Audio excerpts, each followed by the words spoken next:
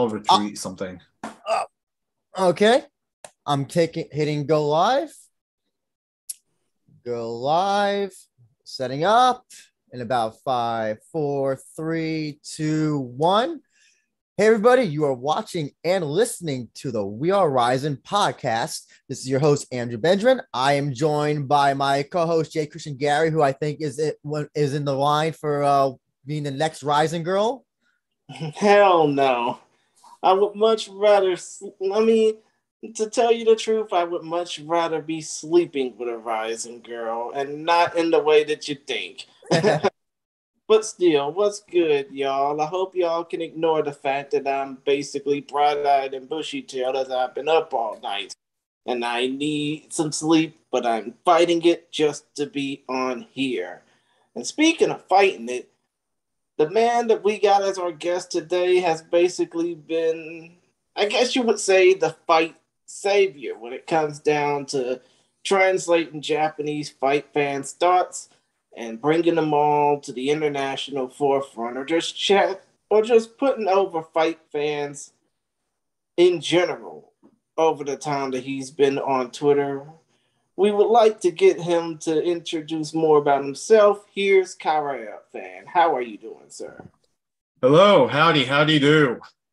I think you pumped me up a bit too much, but I'm happy to be here. Happy to be talking about Japanese combat sports and kickboxing. So I gotta ask right off the bat, Kara Fan. So the match 2022 took this long apparently. For this fight to happen, Takeru Tenshin. I got to ask, do you still think it's happening, even though we're about a week or less than a week out? What's the worst thing that could happen next that could possibly try to derail this whole thing? Because it seems like everything has happened, like at this point. Well, the one thing I've been expecting, but that hasn't happened so far, is Takeru getting injured. And, the guy either hits so hard or his fists are so brittle, but I feel like he gets injured every 3 months or so.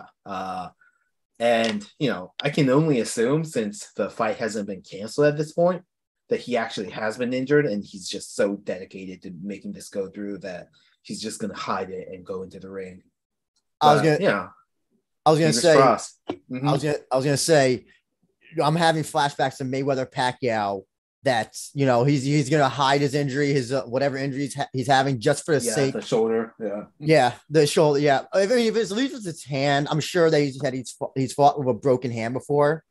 So I don't want to say that's less than a shoulder injury, but I hope these guys are kept in bubble wrap and some I don't want them even in Tokyo. I want them I hope that they're all in the countryside where nobody's around, where they can't get hit by a car or something. I hope that there's just some sort of measure to let this happen. I mean, I don't know, man. I don't know if you've seen sparring footage from Takeru and what they do over at Crest, but it is probably some of the most brutal sparring that they do in any gym whatsoever.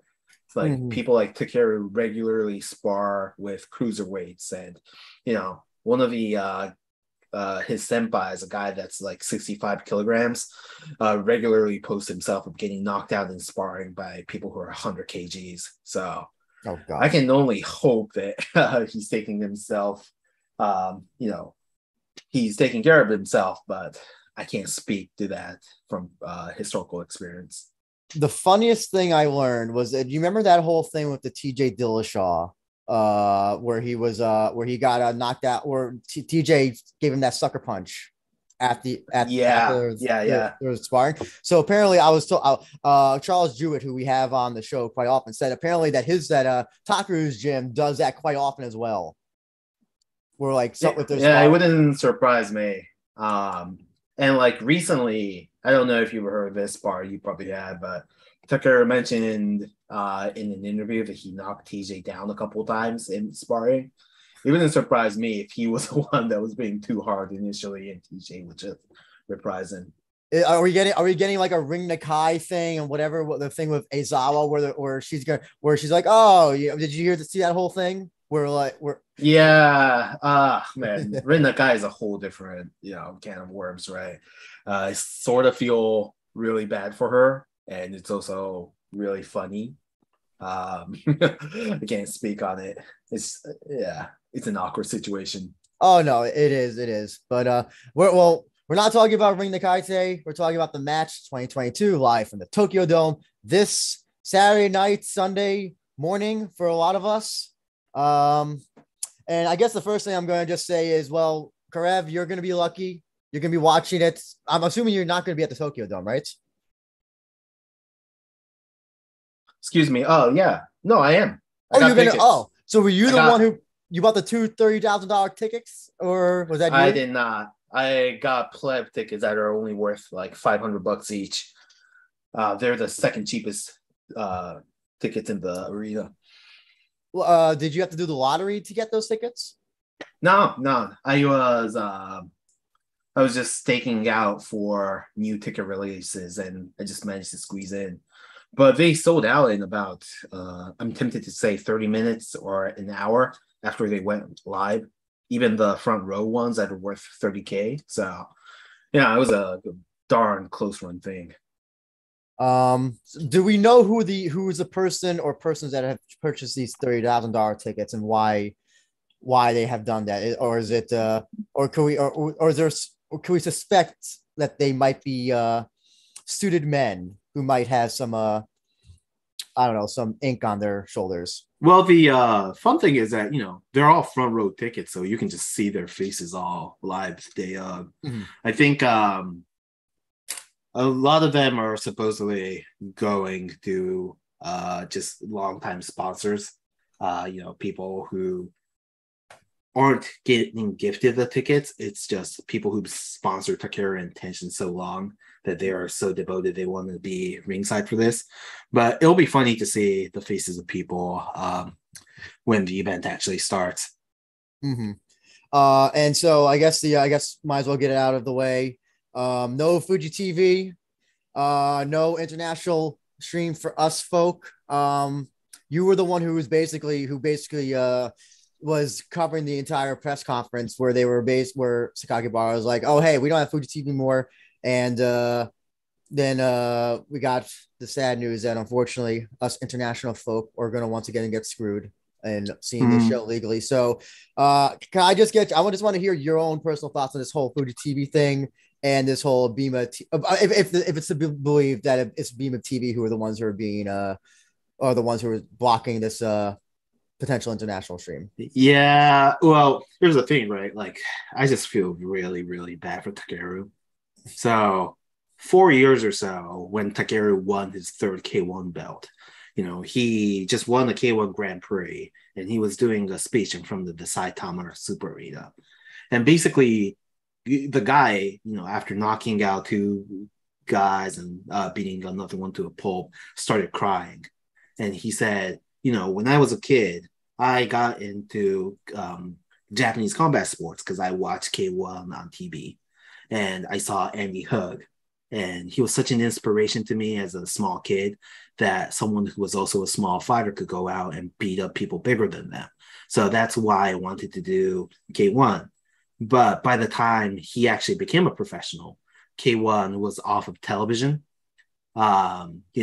and it became a place where even when he was an active K1 fighter, no one would know he was still fighting or that K1 even existed. So, 3 years ago, he basically made this pledge saying, by the time I retire, I will get K1 back on TV. I will make it so that my legacy is a place where new kids coming into combat sports can see this happening live on national television and find heroes like Andy Hug was to me. And this was his chance to do it because, K1 and Rizin and Rise have all had that long-standing rivalry, and they've been basically kicked off the air. So this cross promotion was a place for him to basically get up and show the world what he's been working on, and it got snatched away from him, just weeks before it was supposed to happen. So I worry a bit about what it's doing to Takeru's motivation and obviously to Tenshin's as well, because this is Tenshin's last fight. And to be honest, right, like he's had a lot of fights on TV, and the last couple have been somewhat iffy, mostly exhibitions, random boxing things that Rizin might have to pull together for him at last moment. I'm sure he wanted to end on a high note as well. So I just feel for the fighters. It's a big deal, and I think it's sort of hard to comprehend if you're not in the country. Because over here, there's only I forget, like 5 or 6 major television networks. So if you're fighting on TV, that means you have an audience of 10 million people, best case. Bob Sapp was fighting in front of 30, 40 million people back in the heyday. So it's not just like, it's not like the UFC is on Fox or whatever and a couple million or a couple 100,000 watch. It's basically everyone in the country is watching. And it's just such a huge sea change. I worry a bit about the motivation of the fighters. In terms of the TV, do you think that's more, you think if there's, when it comes to motivation, do you mean the K1 fighter specifically, or do you mean every fighter that's on this card? Everyone, I think. Because here's the fact, right? Even if there is Fuji or not, the amount of money that people are going to make is basically the same. I think Rizin only makes about 10% or something of their revenues off of Fuji TV broadcast. So it's not a revenue thing. Most of it comes from gate. And given the fact that all the tickets sold out immediately, despite being priced 5 to 10 times what they normally are, means that, both of these guys are probably going to walk away with multi-million paydays. They're probably going to set a new record for pay-per-views in Japan as well. But yeah, the reason why anyone wants to become a fighter isn't necessarily to make money, right? It's to basically get up on TV, become a national hero, inspire new people to walk in their footsteps. And that's sort of an opportunity that's been snatched away from them. And, that's not just Takeru, that's not just Tenshin, that's the same for everyone. And you know what, Kareb and Andrew, you were asking me this when we talked about it last night. And that is when it comes down to Tenshin. I mean, as a matter of fact, no, when it comes down to this fight card, do you think that if Tenshin and Takeru lose, do you think that if Tenshin and Takeru becomes a dud, that it'll probably stain both of their legacies? I think it depends, right? I think for Takeru, yes. The importance of this fight for Takeru is much bigger than it is for Tenshin for a couple of reasons. One is that, this is Tenshin's last fight. So he's basically saying his career in kickboxing is over. And, he's moving on to the next thing. So win or lose this one, it's not a big deal for him. For Takeru, losing this fight means that he has to go into retirement. And this is the note that his fight ends on, especially if it's a boring fight, right? The other side is, if you consider the trajectory of their careers, Takeru used to be on top, but Tenshin came up and sort of surpassed him in terms of mainstream recognition. But he's always been saying, hey, if the fight gets made, I will fight him and I will knock him out and I will prove that K1 is number one. So if he loses here, it both invalidates everything that he's been working on in his 30-something fight win streak, but also sort of the status of K1 as a promotion. Exactly. And when it comes down to the undercard, do you think that regardless of how the main event does, that if the undercard suffers or if the undercard is just all decisions, then this card might be a dud? Well, it's a 17-fight card or something, 16 fights, I think. So I think it's going to drag even if every fight is a barn burner. Probably, realistically, even if they had gotten a Fuji TV deal, they were probably only going to broadcast Takeru versus Tenshin. Outside of Takeru and Tenshin, there's probably 3 or 4 fighters, I would say, really matter for both organizations in terms of setting up their next pipeline.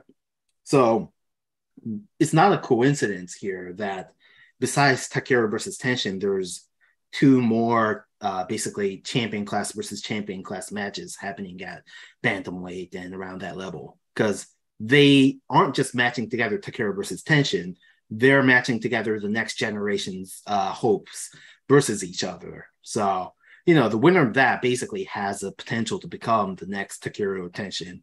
And if that fight doesn't go well, then yeah, it could become a dud for either or both organs. So I understood. was just asking about sorry, Christian, about the TV things. So is it at all foreseeable? Probably not, but I'll ask anyway. Do you think that one of the other networks, Asahi, TBS, NTV, do you think maybe last minute any of them could potentially pick it up? Or almost never. Okay. The thing is, right? It's a reputational thing. It's not a commercial value thing. Mm-hmm. But if all the other broadcasters are looking at the show right now and saying, well, Fuji has been in this business longer than we have, and they discovered something that scared them, so they jumped off. And if it is some sort of association with organized crime or things of that nature, then that has a potential to sink their broadcast network. So even if this is a surefire thing from a ratings war point of view, I don't think anyone's going to touch it. Their best bet is that they can convince Fuji to come back. But even, Takeru seems to have given up on that one. So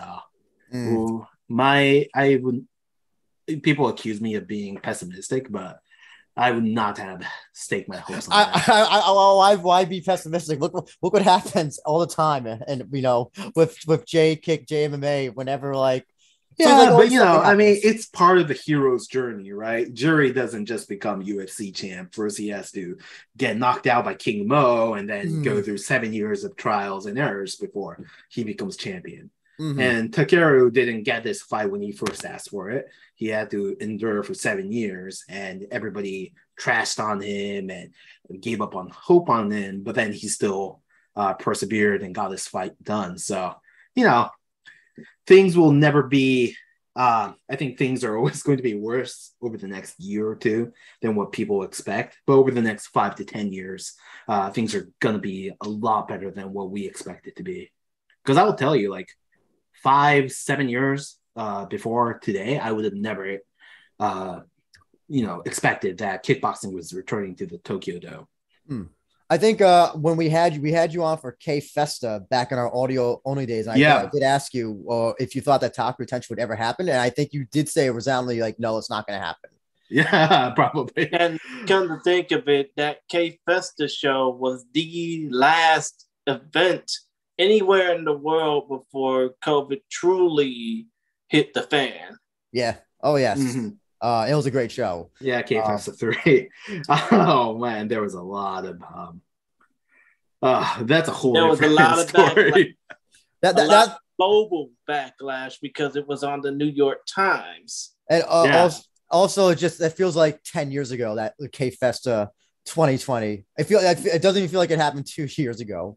I felt like that feels like almost a fever dream at this point. Definitely. So I mean, were you? So you didn't think this fight was ever going to happen? A lot of people, I think, fairly didn't think it was going to happen. Do you think so far the hype?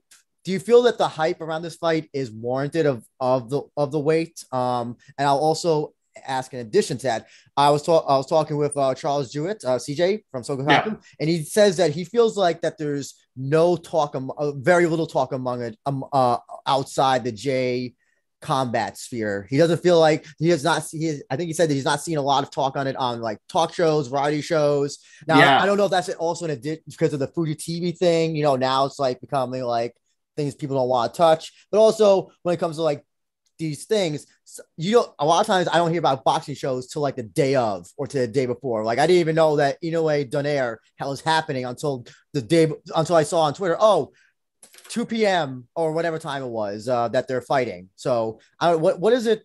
What do you perceive as the hype around this fight so far, Karev? Yeah, I think that's a pretty apropos comparison to boxing, right? The entire business of combat sports, especially in Japan, is moving from a place where it was a mainstream event where people knew about it weeks before it happened and built it up to a place where a handful of really hardcore fans really care about it, but most people don't recognize it's happening.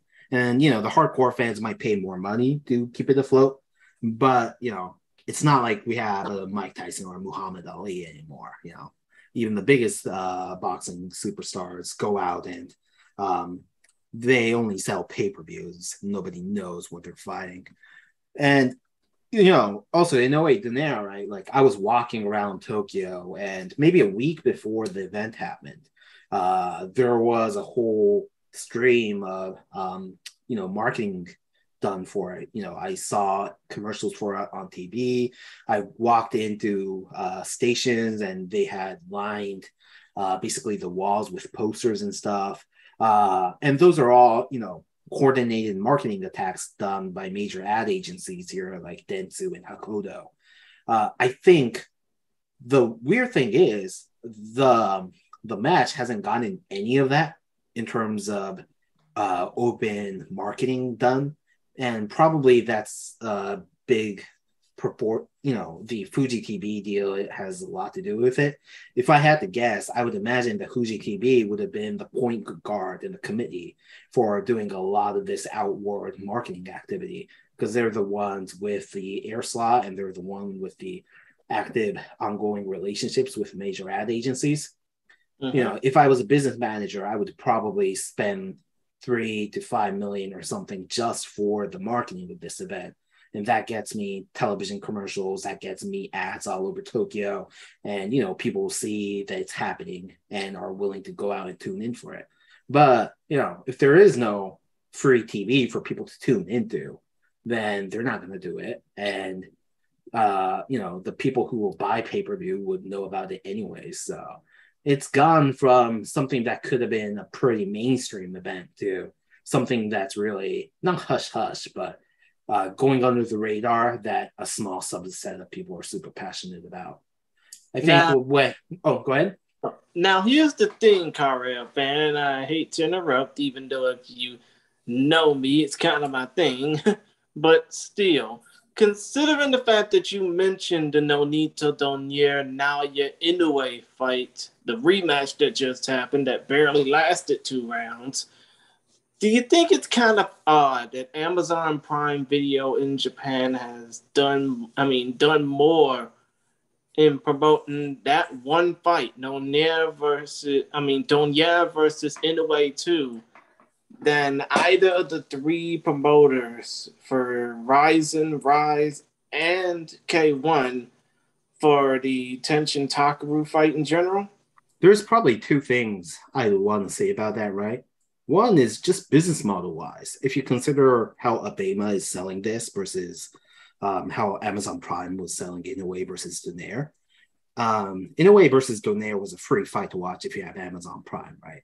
So you already have a multi-million audience, and you can go out and look at this fight if they were aware that was happening. They were probably more hoping people use that fight as a opening to go out and watch watch stuff on Amazon Prime, as opposed to, if you were to think whether it's Inoue promoting Amazon or Amazon promoting Inoue, it was always going to be Inoue promoting Amazon, because people are going to watch that fight on Amazon Prime and come back for more Amazon offerings. Abema obviously is selling this as a $40 pay-per-view. So, it's not necessarily that they need to get a wide audience for this and get people to come into their platform, because the Abema platform is already pretty big. It's more converting those people into becoming a paid audience. So, I would say, Amazon probably has a more incentive to go out and promote this. The other side of it is the entire marketing campaign of this whole event has been somewhat odd, because it really feels like it's being marketed through a committee. What I mean by that is, if you were to watch a Rizin card, right, before Rizin comes on, there's like a series of Rizin confession episodes, which is all done by Sato Eizo. And there's a pretty consistent visual theme, and there's pretty consistent marketing done. But with this one, there's 3 or 4 different types of posters being made, one by Abema, one by the Rizin guys, and then 2 more by K1 and Rise. And it feels like everyone is trying to have a say in how they're marketing this and not coordinating.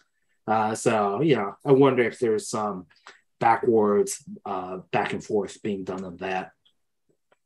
Uh, one of the other things I also want to ask, so about Bima, $40 or 40 Bima points if we're going by that. And But not available to us. And I know you have a lot of Geico Gujin kickboxing friends, Karev, who probably when they saw the news, probably just the meme, "Hello, darkness, my old friend," probably played in their head. So I want to know what you think, about this whole Abima, if it's to believe that they're the ones who are blocking this whole international streaming thing. And is it, do you even believe, do you believe it's them? Do you think is it all three is it every entity at this point? Was it something that they weren't even probably even thinking of at some point? Like, what do you think of this whole no international streaming thing for this fight? That's a lot of us have been waiting for a long time. Yeah, I mean, my point of view is that it's disappointing, but I am not at all surprised. And to be honest, I don't think it's just Abema. It's just here's the thing, right? Like, if you have three or four parties in this whole thing with Abema, K1, Rise, and Rizin, basically trying to do this, every one of those points is a point of failure. And even before this, K1 has never officially made its product available live, K1 Japan, I mean. Mhm. And people wondered why that is. It could be a rights issue because K1 Japan is a licensed org, and maybe they might not have rights to operate outside of Japan that much. It might just be the philosophy of its owners and managers. And Abema, they're selling this as a pay-per-view, but if they want to sell a pay-per-view to international audiences, they probably need to start thinking about producing English commentary, English translated marketing materials. Maybe they don't want to go through the trouble of doing that. It's just like, if you considered how important international distribution was, it probably wasn't that important, to be frank with you, right? Like, I would be surprised if they would have sold more than 1,000 pay-per-views. And then if you think about who might not want to do it, there's just so many candidates of people who parties that might have caused veto on it that I'm not surprised. I'm just disappointed. Oh, that was actually. Here's the thing, though. The last time K1 done anything regarding an international pay-per-view, I think it was in the final 16 in Croatia back in 2013. Aside from that, the last time they really distributed anything regarding like a regular pay-per-view package was back in 2003 when they done shows in the United States with ESPN. So you would have to basically think long and hard, haha, that's what she said, just to try and get K1 to play ball with other internationally owned streaming platforms and other international markets in general. Well, actually, I want to go right off that because I forgot who posted it, but then I remember, I think it was you or somebody else who had mentioned this about about K1. So that K1 Japan, so K1 Japan is actually borrowing the name of K1 from like a Chinese entity, I think it is. Or yeah, I mean, it's that pretty may complicated, but basically that they only have the right to be K1 in Japan, but not internationally, and that could have been legitimately like a factor, like why you can't show this internationally because just they don't own the rights to promote themselves internationally. It's possible. It's speculation, but that's what some of the theories are saying. Like basically, Chris, you were mentioning the 2003 and the 2013 events, but they were done by different operating companies, so to speak. The actual old school K1 organization, as in the guys who owned the rights to it and were doing all the promotions and putting things out on ESPN and HDNet and what have you, that basically died back in 2011 or something. And the rights to the K1 name was bought out by this guy called Mr. Kim, who manages a place called K1 Global. And they tried to do a couple events between 2013 to 2015, I think.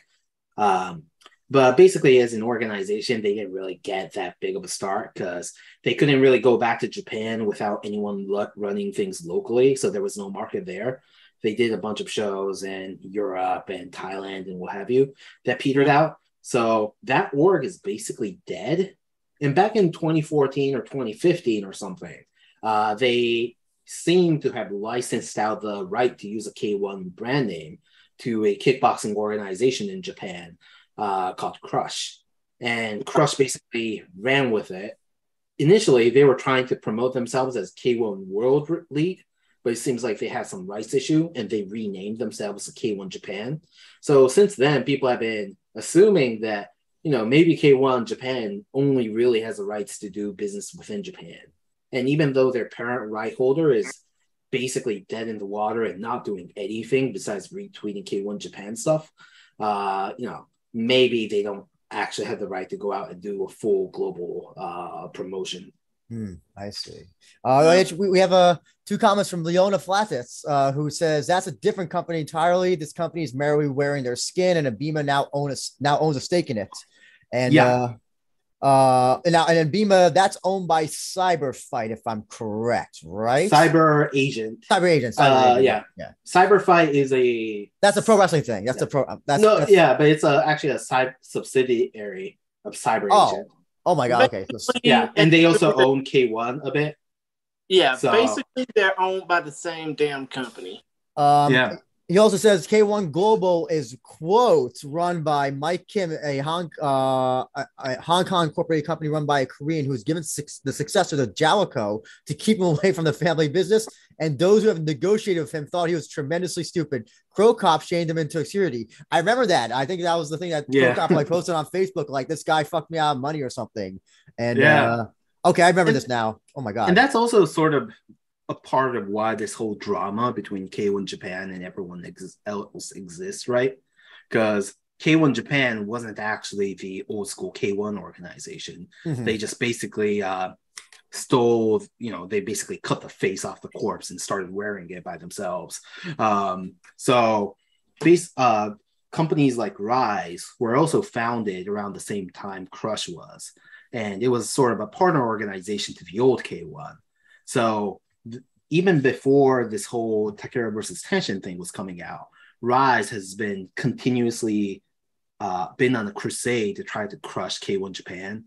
They even formed sort of like a coalition between other kickboxing organizations called Blade to basically try to make a new K1 and stop K1 Japan before it got rolling. That's actually where Tenshin Nasukawa first broke out. So it's sort of in the backdrop of all of this fight, a succession war between Rise and K1 about who really is a legitimate heir to the old K1 dynasty.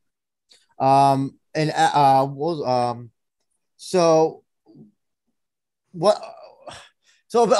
basically, all these companies are, so this whole show is happening because I want to make sure I understand. It says because the old K1. Okay, so basically they want to say, "Oh no, we're the original K1." Kind of. They kind of like want to say, "Oh no, we're the actual successor to the old K1 that we think of when we think of traditional K1." Yeah. Oh my god. And that's sort of been the backdrop of the last 7 years because K1 Japan was growing, doing its own thing. And, guys like Takeru were saying, hey, we're going to build K1 Japan up, get back on TV, make K1 great again, so to speak. And then people like Tenshin were saying, you guys aren't K1. I grew up watching K1, and you guys aren't it. Is that where the whole lawsuit or with K1 and then Rise and Rizin, that whole thing, is that how that came about? It was part of it, but this whole thing has been going on since basically 2014. Okay. And the lawsuit only came out like 2016 or 17. Is that lawsuit still going on? No, it got dropped. Okay, because I couldn't find anything that was actually dropped on English Wikipedia or whatever. Okay, so I was gonna say I was hoping it was dropped because if it was not, that would have been some awkward meetings between all these companies. Yeah, it was it's classic. I forget what the technical term is, but it's intimidation lawsuits, right? No one was wanting to actually go to court or anything over it. It's just back then K1 still has some business with Rizin and Rise. And since Rise was starting to take over its spot, they were hoping that the lawsuit could scare Rise off of Rizin for a bit. But water under the bridge. Water, yeah. Leona continues. K1 was continuously referred to as Shinsei K1 and Shinsai. Is that pronounced Shin? No, that's Shinsei. Shinsei K1. Yeah. And Takeru dedicated one of his post-fight speeches to basically asking, please just call us K1. I see. Okay. Yeah, he did that. I think that was 2018 or 17. So you know what? We've talked a lot about the behind the match. Let's talk about the actual match. Takeru versus Tenshin. Karefan, what do you think is going to happen? Who do you think is going to win? How do you think this fight goes? And yes, tell us every little thought that you have on the main event. Yeah, here's the thing. I really want Takeru to win, and it's really hard for me to imagine a scenario where he does so. I think the last time a official poll was done on it, 70% of people said they wanted Takeru to win. But when you listen to the expert commentary from people like Masato or some of the other kickboxer people, okay, they're all calling it for Tenshin, and it's not hard to see why. Because if it's a 3-round fight, right? People were expecting it to be 5 rounds, but ended up being 3 rounds. And it ended up being at a weight class of 58 kgs with a day of weigh-in to see whether people are more than 4 kgs rehydrated. It's a lot of factors going up against Takeru. And I think there's probably 2 things that are worth talking about. One is if it's just 3 rounds, right? Tenshin has a speed advantage. So he almost certainly is going to take the first round.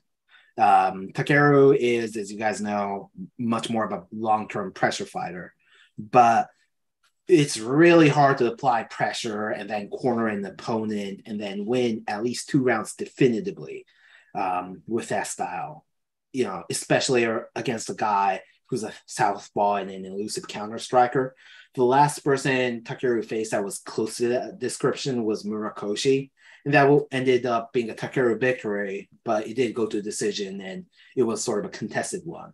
So almost everyone commentating on this fight says if Tenshin really wants to win, he doesn't even have to engage. He can just point fight. He'll definitely win round 1. He'll probably win at least one of the other 2 rounds. So, it's a win there.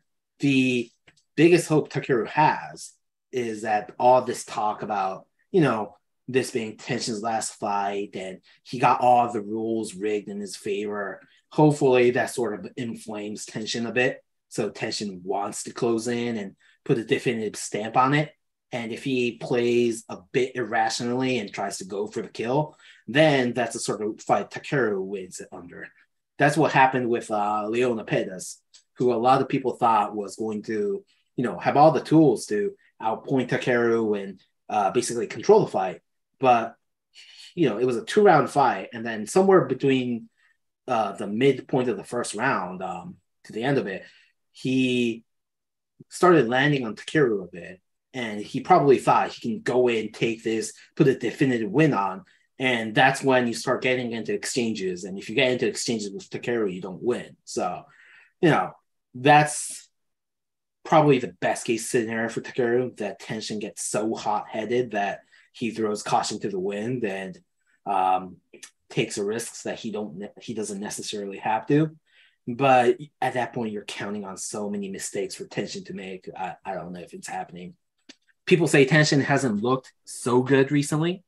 And that's true to an extent, but what that means is that Tenshin isn't going out and then, blasting people out with combinations, but he is consistently taking 3-round fights, gauging people in the first round and then basically controlling the fight of the third. So I expect this fight to look like that. Other thing, and I won't go ahead. Sorry, go ahead. No, go ahead. The other thing, and I won't dwell on this, is that it's sort of a hellish weight cut for Takeru, because he was expecting this fight, as you guys might remember, back in December, right? So he was already expecting to go down 2 kilograms or so back then, and was cutting weight and was basically leading a lifestyle where he's only getting 1 meal in a day. And the fight's been extended, and now it's been 6 months since then, during which time Takeru has always been training nonstop and been subsiding on a starvation diet. Takeru, the last time something like this happened was back in 2014, when he had to go down 2.5 kgs to fight Taiga. And, even though he got a KO in that fight, he was vomiting his stomach out up to minutes before the fight actually started. And he basically lost the first 2 rounds and only managed to get a back fist in the third. So, he's not someone that's worked historically well with dramatic prolonged weight cuts. He's also not someone that's worked well versus southpaw counter strikers. I think all the factors are up against him. So the other thing I want to ask is, so when it comes down to, I've always said that Tenshin has speed, power, and precision, and that's why he's at one point, was able to knock out the people the way he did. And I'm one of those people who definitely feels like, oh, he hasn't been as the same, or he hasn't chosen to fight the same way that he used to. Meanwhile, Takeru pretty much has fought the same way that he's been fighting since he's been on the ascent. Is that correct? Yeah, I think that's fair. I think he's added a few new things to his game. Like over the last couple of years, he's become much more buried kicker, I'd say.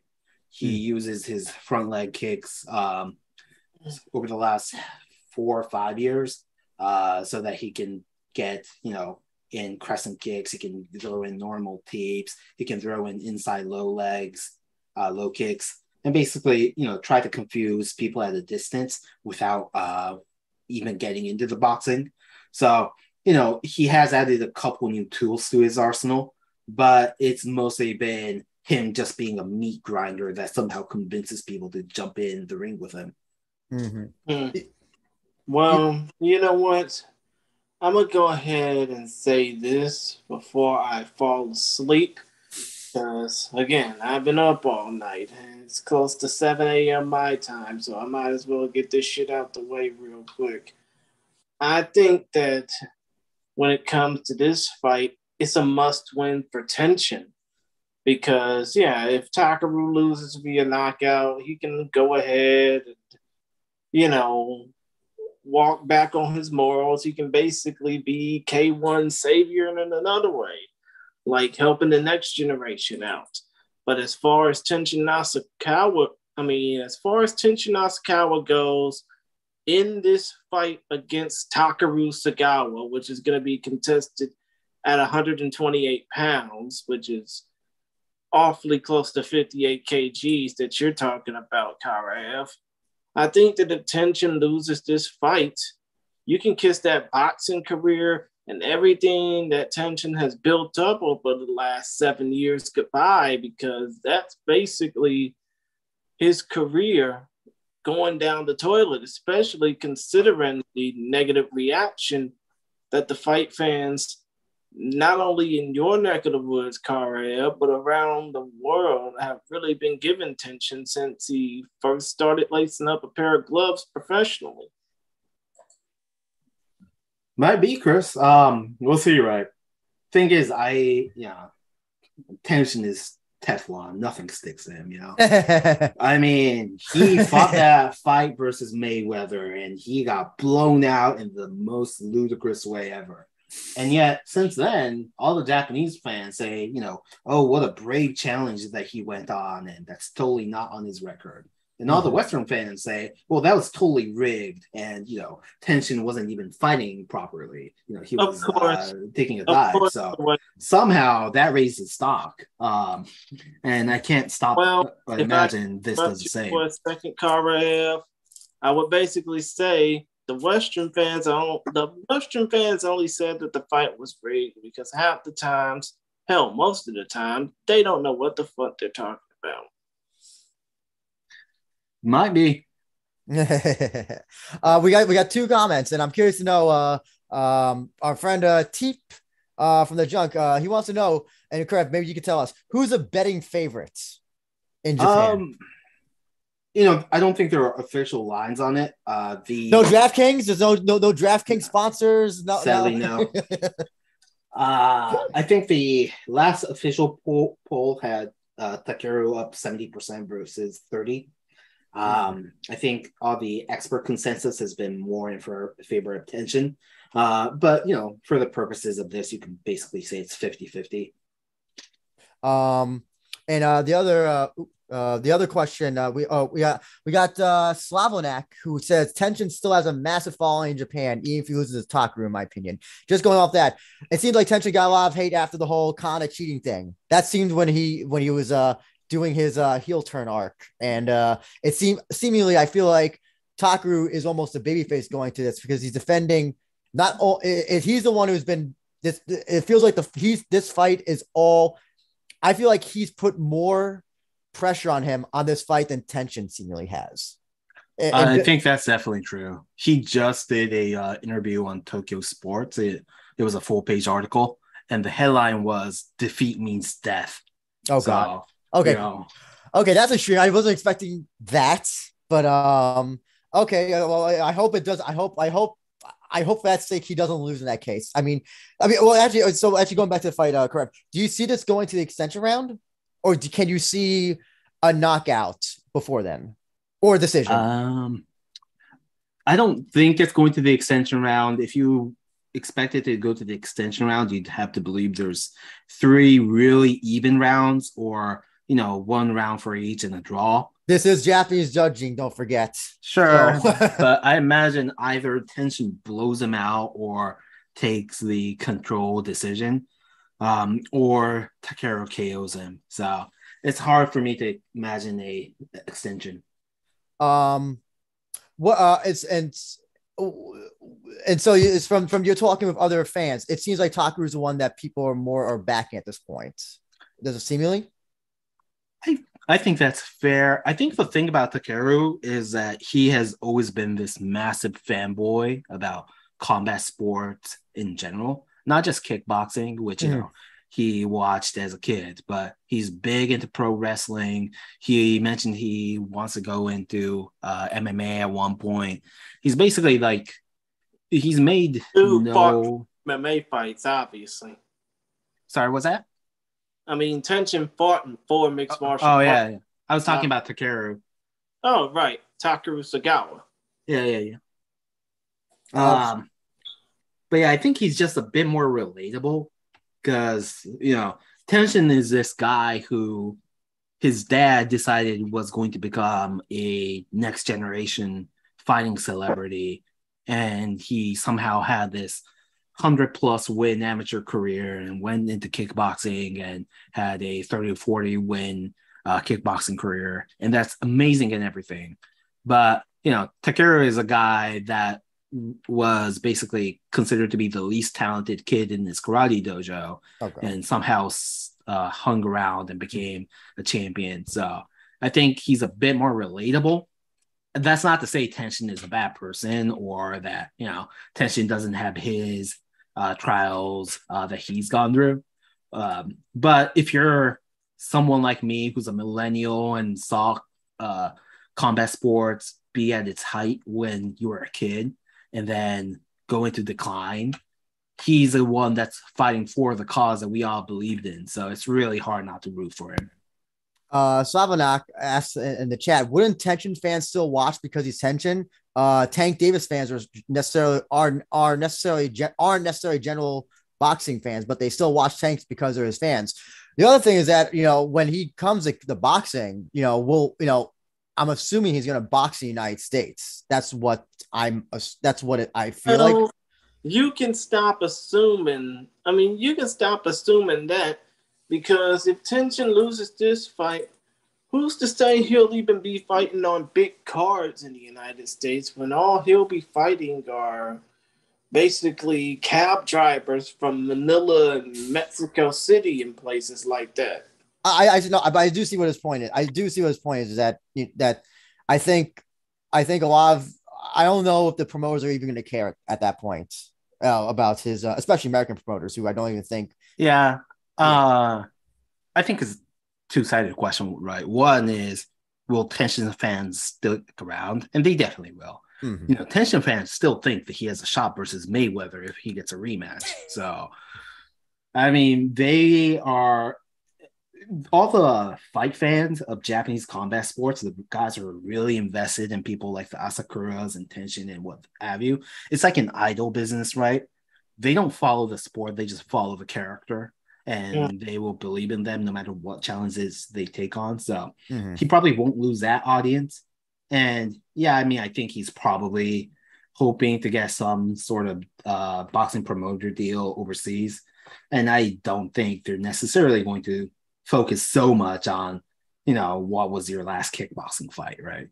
They'll just know him as a kid that fought Mayweather that one time, and that might just be enough.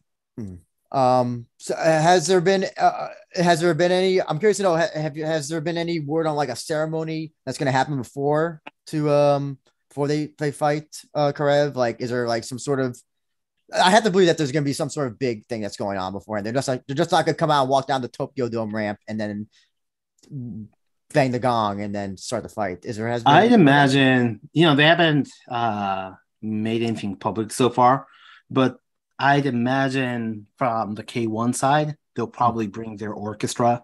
They have a ingrown orchestra that does a K1 theme for major Takeru fights. It's awesome, by the way. I at K Festa that we were just talking about a while ago. Yeah.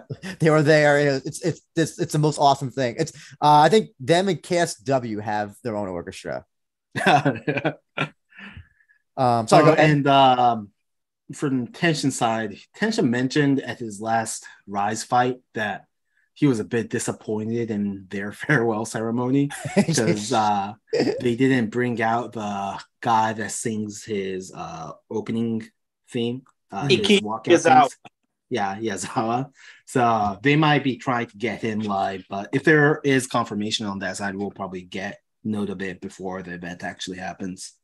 What I'm curious. Come to think of it, the guy in question, Ikichi Izawa, is probably as old as Mick Jagger. I highly doubt anybody wants to see him strut across the stage. I mean, you think that, but if you watch Inoue versus Daenerys, they also got some 70-year-old J-Rocker to do a live entrance for Inoue. So, Right.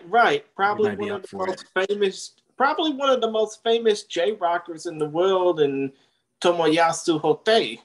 Yeah. Random note, but it just got announced that Yogibo, who sponsors Rizin, is sponsoring the match. Okay. Okay. Because I thought they weren't sponsoring Rizin anymore. They weren't sponsoring the latest cards. I think they, got phased out in the annual turnover. But... Well, I also think, isn't the guy who runs it like a big Yusuke Yachi fan as well? And yeah. And well, that was a no. I think he got tired of seeing Yachi lose every match that he got or should have lost, and like maybe that's why they pulled out and they're like, oh, okay, I'm gonna go to the match instead. That I can find my new favorite toy there. It's possible. Sadly, Yachi's not fighting, but yeah, they know it is, which is close. Close. Yeah. Actually, I want to say, so. Who on this card? Who is not on there that you're surprised didn't get like a spot? And I also like to preface that by saying, was there probably an edict that former K1 fighters that left were not allowed to be on the card? Because I was surprised that Taiga, Koji, I know Ren is not into kickboxing anymore, so he's in MMA. Hiroya, I noticed that there were certain names that I thought like, oh, they might try to put them on the card, but like. There was none of that. Do you is there any name that you wish that was on this card that didn't make it? Yeah, I don't know if there was an edict, but if you consider those guys, they're not necessarily on win streaks right now, so I'm not super surprised, to be honest. I think if there was any hope, I'm a bit surprised they didn't end up doing Rukia versus Hiramoto Ren, because they're both sort of characters. They've both been going back and forth on having Twitter beef for the last couple of years. So I think it would have been a good matchup character-wise. Instead, they got him Rukia Yamada Kosei, who is a Rise champ that's very competent and also incredibly, I wouldn't say unmarketable, but non-marketed. He has like 600 Twitter followers, and Rukia was roasting him over it on the presser. So, he's a matchup that's pretty competent in terms of his skill set, but a bit surprising that they didn't bring in Ren or someone that's a bit more marketable. Besides that, I'm a tad surprised no one from Rizin or MMA in general is on this. No Gomi. Yeah. Well, I'm not too sad about no Gomi. He already embarrassed Tenshin once, so you can't do it twice in a year, right? Yeah. Jamie, our good friend Jamie says Tenshin gets King Kazu to say cheerio and complains. What a brat. Is there something about that, Karev, that is there a backstory? Was it King Kazu that was the one that gave the farewell? Basically, at his last Rise fight, his last kickboxing fight in his home turf, they had this farewell video for him, and a celebrity popped up on it. Maybe it was King Kazu. I thought maybe it was Yazawa, but I forget. Anyways, he watched the video and he was like, is that it? Nothing more? Okay, well, it's over, guys. So, people were, I guess he expected a bit more. I also want to, so Tenshin's going into boxing. That's pretty much a dead fact. What about Takeru? I know he said he's going to retire, but if he loses, do you foresee him having to feel like he has to retire on a win? Or do you think regardless of outcome, he retires? I think he thinks he's going to retire. I think practically speaking, even if he loses in the most embarrassing manner, he probably would want to, months after the fight happens, he would want to do a farewell in K1. So I'd imagine in that case, they would match him up against Kaneko or some of the other next gen star candidates. Otherwise, if Takeru wins, I don't actually expect him to retire anytime soon. He would probably still campaign to get kickboxing back on TV. So, maybe that might be through starting MMA or whatever, but he'll probably still do something fighting. Doesn't he want to be a singer or something? Isn't that like one of his like side projects is like making like J-pop or like folksy songs or whatever? I remember seeing like he's a singer as well. He's so Takeru and Tenshin both are singers, so to speak, but Tenshin is the one that's putting out professional singles and trying to sell something commercially. Takeru hasn't done that, but he's just like a much naturally better singer. And he's been on like The Masked Singer and other singing karaoke shows. He's always been super upfront that, since he was in middle school, he wanted to get girls. So he's always been posing as a band man. And he'll probably continue that, but it's not serious. Fighters do not make the best musicians. Let's be real. Yeah, now we got Mikuru getting into the game as well. Why do fighters have to feel this need to drop some beats? I never understood that. I think it's an influencer thing, right? Like if you're trying to move from fighting to being a YouTuber or something. I understand. Yeah. I understand YouTuber, but Slavanik says I wouldn't really call Tenshin a singer. He put out a single. You can look it up. I suggest I will take your word for it. I will assume it exists and that it's out there. Curious to know, Karev, what do you think is the worst outcome that could happen once the bell rings on this fight? What is the worst possible outcome that could headbutt cut? Headbutt first 10 seconds. Yeah. 10-minute nut job intermission. I don't know. There's a lot of things that can go wrong, and I mean, seemingly everything before the fight has gone wrong in many except for injuries. Yeah. So what do you think about the future of kickboxing? Let's assume that Takeru does retire, regardless of outcome, and Tenshin goes to kickboxing. Who do you think can take up the mantle, respectively, for both K1 and for Rise, if there's anybody even. Yeah, I mean, I think they're actually both fighting each other on this card. So, already, interestingly enough, it's the first fight of the night. But Kaneko Akihiro, he is a K1 55 kg champion.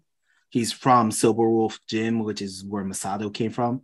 And basically, the guy's a wrecking ball. He basically annihilates his opponents with power in all of his last fights.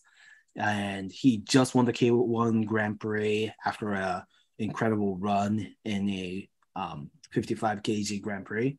And he's fighting that night Suzuki, who is also the Rise candidate for being post Tenshin, who is their 55 kg champion. They're both young, they're both super aggressive. And I think, not to be too crass, but a whole big segment of the market isn't just being good, but it's also being pretty and good and getting, the female audience into the crowd. So I think both of them has the potential to do it. Actually, so yeah, let's talk a little bit about other fights in this card. There's 100 million fights in this card. So you know what? All I can say before I get off on here is that the only fights I'm looking forward to are the ones that basically have a bit of a rising connection to the card. Even if I was looking at this live, which I probably won't for reasons of, Abima. Fuck him. But still, point of the matter is, I'm looking forward to Taiju Shiratori versus Kongnaka Wirasakrik. I'm looking forward to Yaman, Rin Sugiyama, taking on Ryusei Ashizawa, mostly because of the press conference that happened. That was just crazy, very crazy, so to speak. And, I mean, I'm not really looking forward to I am looking forward to Beinoa facing off against Hiromi Wajima, mostly because of the fact that I think that fight's going to be a banger, as will Kaito Ono versus Masaaki Noiri, mostly because of the fact that Noiri was a former Glory Grand Slam tournament alum. Oh, and Kento Haraguchi versus Hideki Yamazaki. That fight's also going to rock too. But still, though, I hate to basically put a dagger in my time, but I am tired as a dog. So I'm going to let you, Andrew, and you, Kara, take the wheel on this one. It's been fun. But still, I'm about to go ahead and go, because if I stay on here for long, I'm probably going to be asleep halfway through y'all talking. No problem, Chris. Sounds good. Take care, Chris. Thank you, Chris. We'll talk soon. Yeah, we'll talk soon. Just want to give a quick plug. Follow me on Twitter at Focus _fights. That is, you can follow me at Chris Gary 92 and at Christian Gary 92. The latter on Instagram. But still, though, and I hate to basically conjure up Lenny Hart early, but still, we're all just having fun. We're glad that y'all joining us. And even though we're in the middle of the show, please subscribe so you can get more great content like this. But other than that, I'm about to go. And as the great Lenny Hart always likes to say,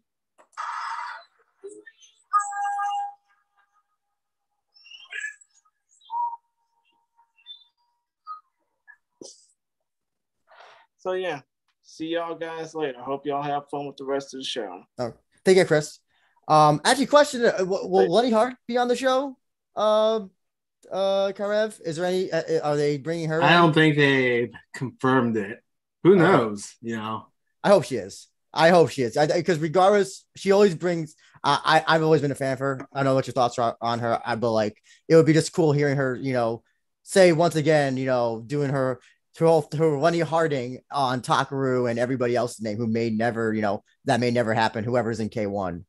Yeah, I definitely agree with you. I'm just, I'm not pessimistic, but I'm cautious because I don't know the extent to which Sakakibara and Rizin are actually managing the marketing and the operations of this thing. Well, yeah, hopefully, but K1 might put in their own people. Yeah, well, they might put their own people in now after certain things became public. So who knows? Fair. Who knows? But yeah, let's talk about some of the other fights. I think I think Ashizawa Yaman is probably third fight I'm looking most forward to because of the press conference. Why was Ashizawa? Why was he talking shit on Yaman? What did Yaman ever do to him? Oh, but I forget how it started, but He called him like I think they high school boy, or like you never fought in a street fight or something. It was like um it was something they like oh yeah. Okay, so what happened was all right, I'm trying to remember this, so maybe I got it wrong, but I think Yaman was saying, K1 is below Rise. You guys have been isolated forever. You're not, a real fighting organization. And Shizawa said, "Hey, I'm willing to do open finger gloves fighting like you always do to show you that I can kick your ass." And then Yaman was basically making fun of his looks or something, saying, "You look like a scrawny bitch." And Ashizawa was like, "Well, for one thing, you probably never been in an actual fight. You like try to act like a thug, but I know you're a college student, so what's up with that?" And that's when Yaman tried to rush him. It's very, you know, it's very middle school schoolyard fighting, which is sort of why there's this whole charm about it, I'd say.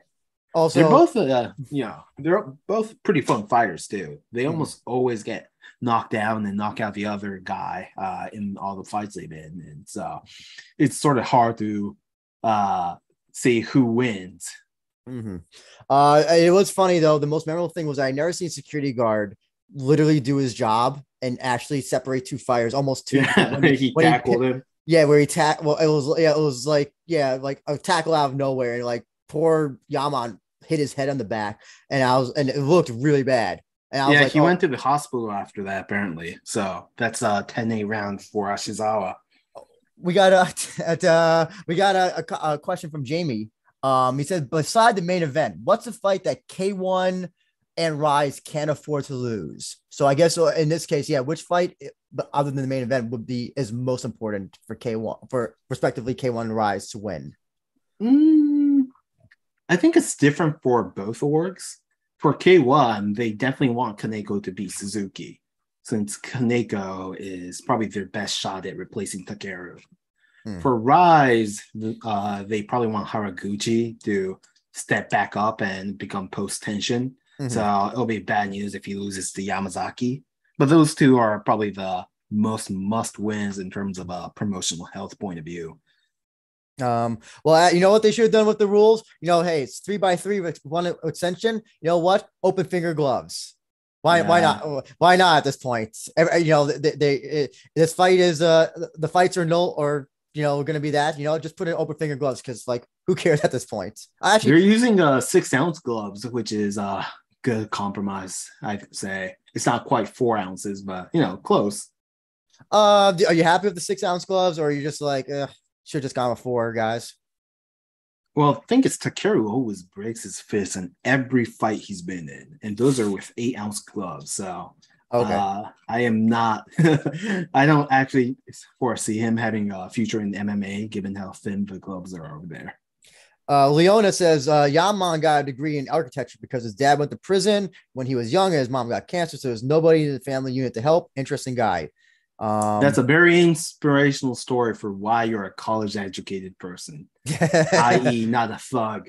I just do. I like the fact that like, oh yeah, you're not a thug is like what set him off, and it was like you're questioning my thugness. How dare you?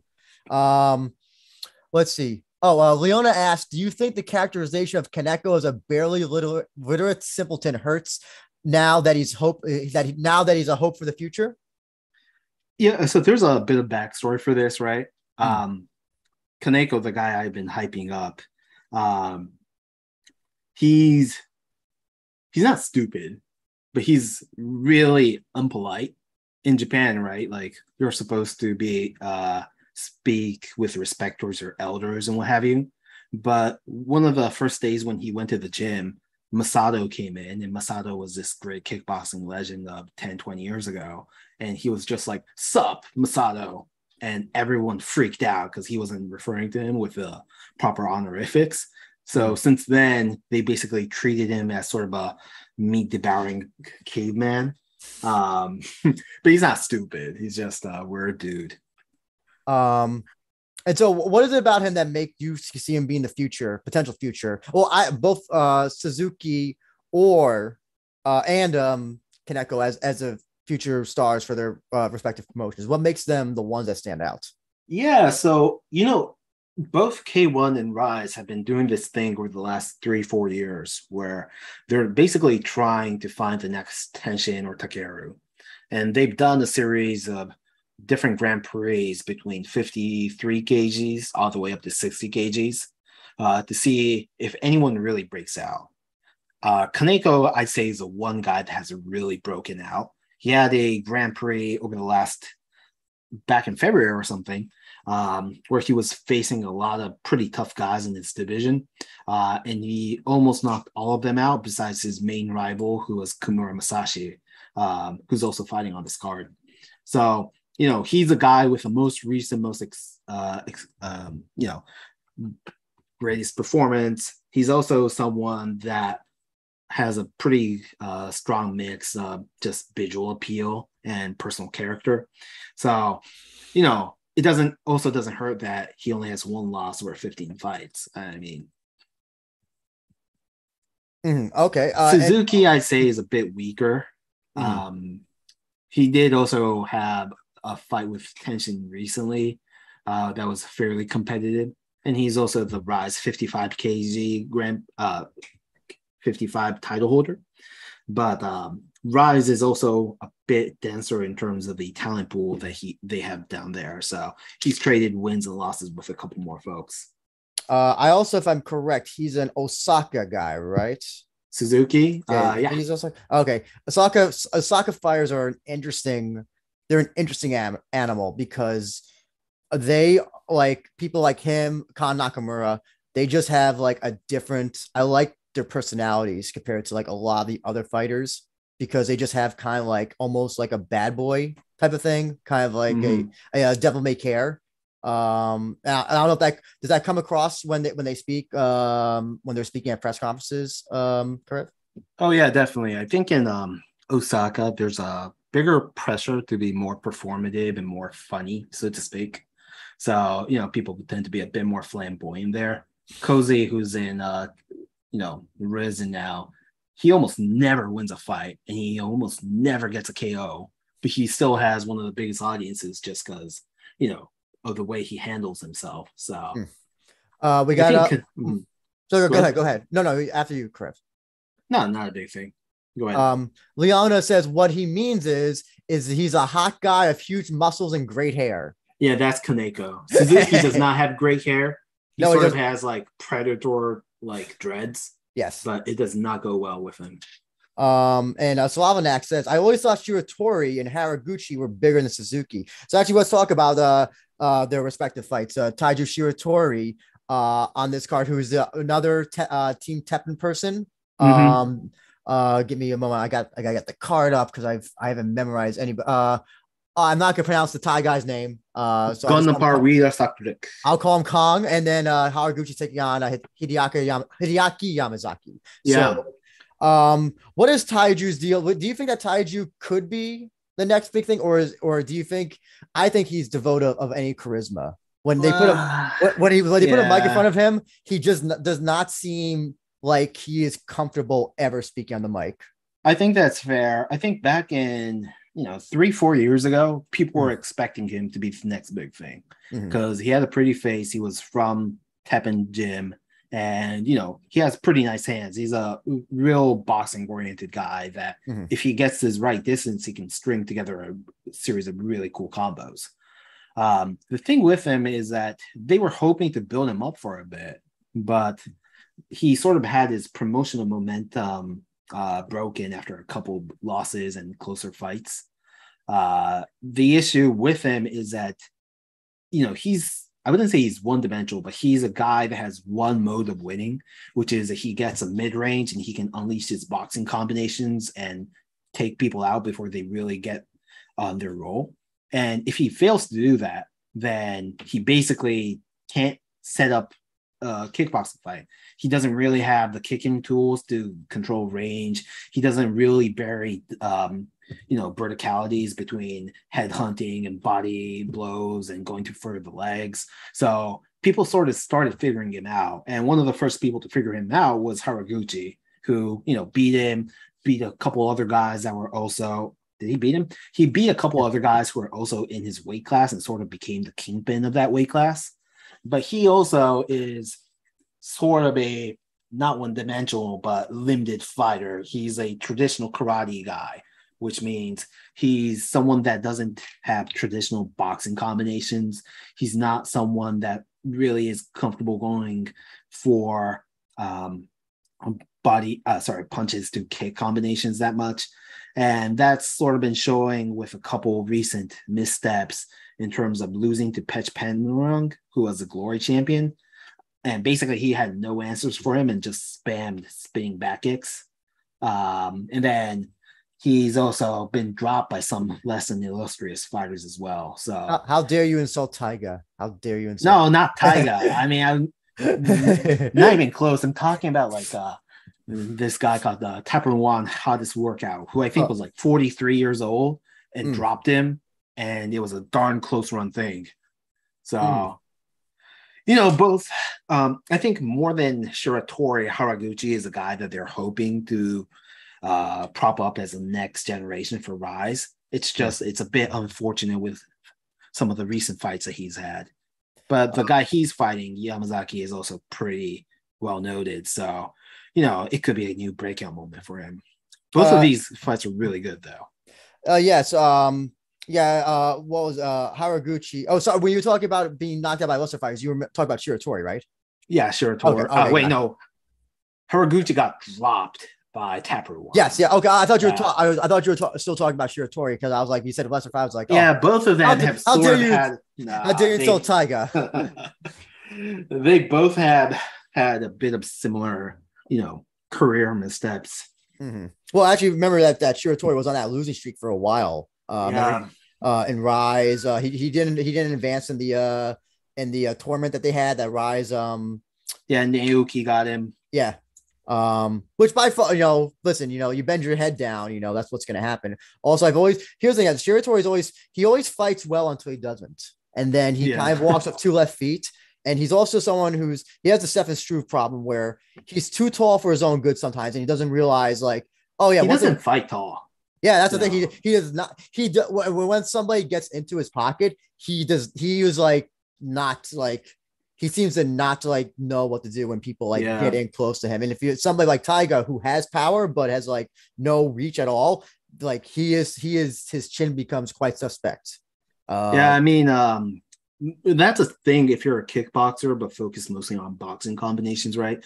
Most of your range strikes end up becoming kicks. So if you're not super comfortable with them, then you're eventually gonna let people into your guard. And there are guys who can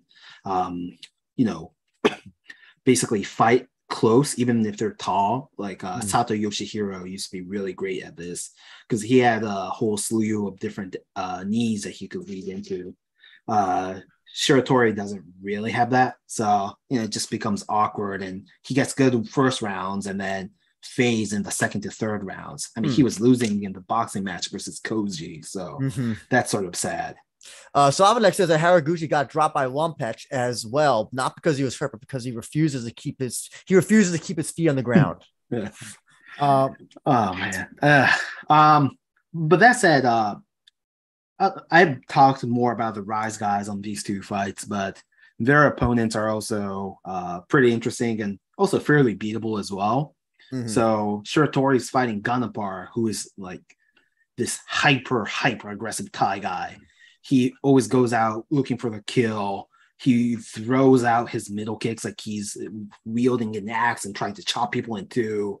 And, he either smashes through his opponents or he gets caught. So, it's a pretty cool stylistic matchup between two guys who are both somewhat one-dimensional but hyper-aggressive. And then Yamazaki is also a traditional karateka guy. but also someone that's a lot more focused on throwing hands and getting KOs or getting KO'd. So they're both good style matchups, and I would actually consider both of them, both of Shiratori and Haraguchi, to be underdogs in these matchups. Are you actually happy that they decided to do a K1 versus Rise from most of the fights? It didn't do like, oh, Rise versus Rai guy, K1 versus K1, that they kind of do like an interpromotional thing? I have a bit of a mixed opinion on it, because I don't think the issue with it is that you need to have a K1 guy on every card. And some of the K1 guys might be good, but they don't really have great opponents. I'm thinking about guys like Rukia, Satari, Sinakarimian, if you want to call him good. They're all, competent fighters that can carry their own fight, but they don't have a counter fight. They don't have a counter on the Rise or other org side. So it ends up with a couple of fights that seem a bit fillery, so to speak. I get what you're saying. I'm curious to know what's that co-main event. That's an interesting co-main event because it sticks out, because I did not think that you would have a shoot boxing guy taking on a K1 guy. I figured it'd be it would be a Haraguchi or a Shiratori. Why do you know, I think, is this officially the co-main event? I think. Let me check. I would say it's actually the best fight on the card in terms of skill level. But yeah, it is a co-main event. Yeah. So talk about Kaito and Nori. Yeah. So I don't know how familiar you are with Nori, but I would say he is the single best Japanese kickboxer over the last 20 years. He basically started his career out in the last days of old K1, and he came out as this high schooler guy in the high school tournaments that they did. And the high school tournaments they did was basically a setup to let Hiroya win. So no one expected a lot out of his opponents. But Nori was this kid coming out of glove karate, and he basically annihilated Hiroya on national TV. And that was when he was 16 years old. I think he's about 29 or something now. And since then, he's always been the front runner of Japanese kickboxing in front of international competition. After, he won the K1 high school, he went into Crush and beat their youth champion league. He went to Glory, made it to the finals of that. And then he went back to K1 Japan, and he's been ruling it ever since. So basically, Nori is sort of like the big boogeyman of Japanese kickboxing, because he is a guy that's been around forever. He has a crazy skill set. He fights like an alien. You would not believe. He has knees that can jump above his head when you're standing right next to him. And he has head kicks that can morph into front kicks. It's amazing. So, he's basically like this video game character. And Kaito is this young guy coming out of shoot boxing. And he's also been someone that's been putting together a pretty good streak, so to speak. Been saying, hey, I'm going to be the next guy to challenge the international competition at places like One Championship. So Nori, who is basically like this old dog, is the last hurdle that Kaito has to get over to prove that he can be an internationally relevant kickboxer. So Kaito, coming from shoot boxing, what do you think? Our friend CJ thought that thinks that Kaito is going to get murdered in this because it's the kickboxing rules. Do you see that happening with Kaito coming in, basically facing Nori, and basically his rules, his game, his whole? Yeah, we'll see. I mean, Kaito has been pretty competitive in kickboxing. He just fought Beinoa in Rise and knocked him out in, 30 seconds or something. His primary weapons are his boxing. So he's not that big of a thrower. I think it'll be a fairly close matchup. I do see Nori's experience just being a bit too much for him, though. Well, the fight that I'm looking forward to the most, unfortunately, I don't actually know. I do have the graphic, I think. Yes, I do. Is this one, Kan Nakamura and Leona Pettis. And I think this, while that one may be a great technical fight, Nori and Kaito, This one could just be like an ugly fight, depending. Sure. And I think I think a lot of these kickboxers on the show are just so good that there may not be an ugly fight between the two, but I think these two can put on an ugly fight. Yeah, I mean, not to say, they necessarily have ugly styles, but Mm-hmm. there's been a bit of bad blood between them even before they went into this fight. Oh, there's always bad blood with Khan Nakamura. Khan Nakamura hates sure. everybody. He hates everybody before the fight. But yeah, tell us about the bad blood.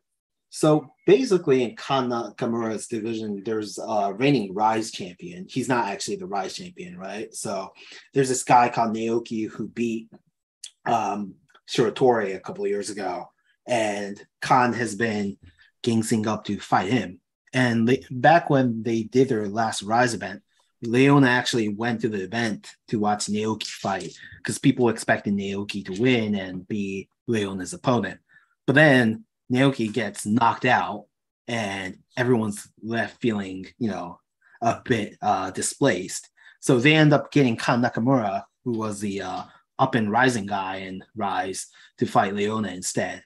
And Leona has just been pretty frank about the fact that he sees him as a filler guy, sort of underdog. He literally said he is too weak of an opponent for me to face. And it's just been a pretty bad blood stewing between them. Like with Ashizawa and Yaman, when they get into a feud, you sort of expect them to be playing it up for comedy a bit. But I think Khan just really does not like Leona and vice versa. Mm-hmm. They both have a chip on their shoulder within their organizations, and now they're fighting each other. So, it's do or die. Mm-hmm. Well, here's the other thing. I always say this, that fighters from Osaka who have tattoos always have like +10 health, +10 stamina when they fight in Osaka. Unfortunately, this fight will not be in Osaka, so I don't think that Khan Nakamura will have that advantage. Yeah. No, who do you think? So, how do you think that? Do you think that Khan Nakamura will try to make this an ugly fight? Because he always tries to bait people into like brawling with him. He always yeah. Do you think Pettis will fall for that, or do you think Pettis is just like, nah, I'm not gonna fall for your stupid games? I think he definitely will. I think so if you remember back to the Takeru fight, Mm-hmm. He sort of got into the habit of brawling. He got confident in his power and chin, and that did not pay dividends for him. Mm-hmm. Since then, he's had one fight, which is up at 62.5 kgs. He was fighting a fairly competent fighter, but not someone that was outstanding in terms of their recognition. And he was basically, trying to murk him and going for the kill all fight. So I think has something to prove. He wants to prove that, he can get into brawls and win. And historically, he has been able to. So I imagine Leona will try to play Khan at his own game. And that's probably when, the biggest chance that Khan has. Mm-hmm. So we talked a little bit about Beinoa before, and I'm just curious to know this Hiromi Wajima Beinoa fight. Do you think is this gonna be another fight where Beinoa looks like he's gonna be great in the first minute and then is gonna get knocked out? Because that seems to be happening a lot with him. Yeah, I mean, I think what's gonna happen is I don't want to be too derogatory, but Beinoa is someone who's a character and has a personality and probably gets a bit more attention than his KO ratio or win ratio would imply. Wajima is a guy that nobody pays attention to. He's also an Osakan guy, but he is really understated. He doesn't talk much. He even when other people trash talk him, he only nods and approves. But he also has something like a 85% KO ratio, and he's only lost to one guy. So, he lost to two or three guys actually, but recently he's only lost to one guy. So, I think this is a scenario where Beinoa is going to come into the ring and realize that in boxing, kicking, setting up the pace of the fight, he's going to be completely outmatched. Mm-hmm. What do you think about Beinoa going to MMA? I actually think he's done better in MMA than in some of his recent kickboxing fights, to be honest with you. He's actually been training MMA for a pretty long time. And even though, some of his MMA fights haven't been super clean. I remember that one fight where he was just circling around the guy and managed to get in one strike and get a KO. Either way, I think at least there, he has a bit more of an edge and a more clear game plan to be working towards. In kickboxing, he struggles a bit more because he's a pretty competent fighter in terms of being a karate guy, but he doesn't really have a kickboxing rhythm, if that makes sense. He's not someone that uses the ring to pressure people. He's not someone with boxing combinations to make the other guy scared of him. So sometimes he can just outlast 3 rounds and get in effective strikes. Other times the opponent realizes they have nothing to fear from him and steamrolls him. So I like his MMA prospects a bit more than his kickboxing ones. I think there's a little bit of a weight difference between the two, but do you think it would have been funny for shits and giggles if they did Nori versus Bainoa? I think they're similar weight. I think it will be pretty sad if they did that, to be honest with you.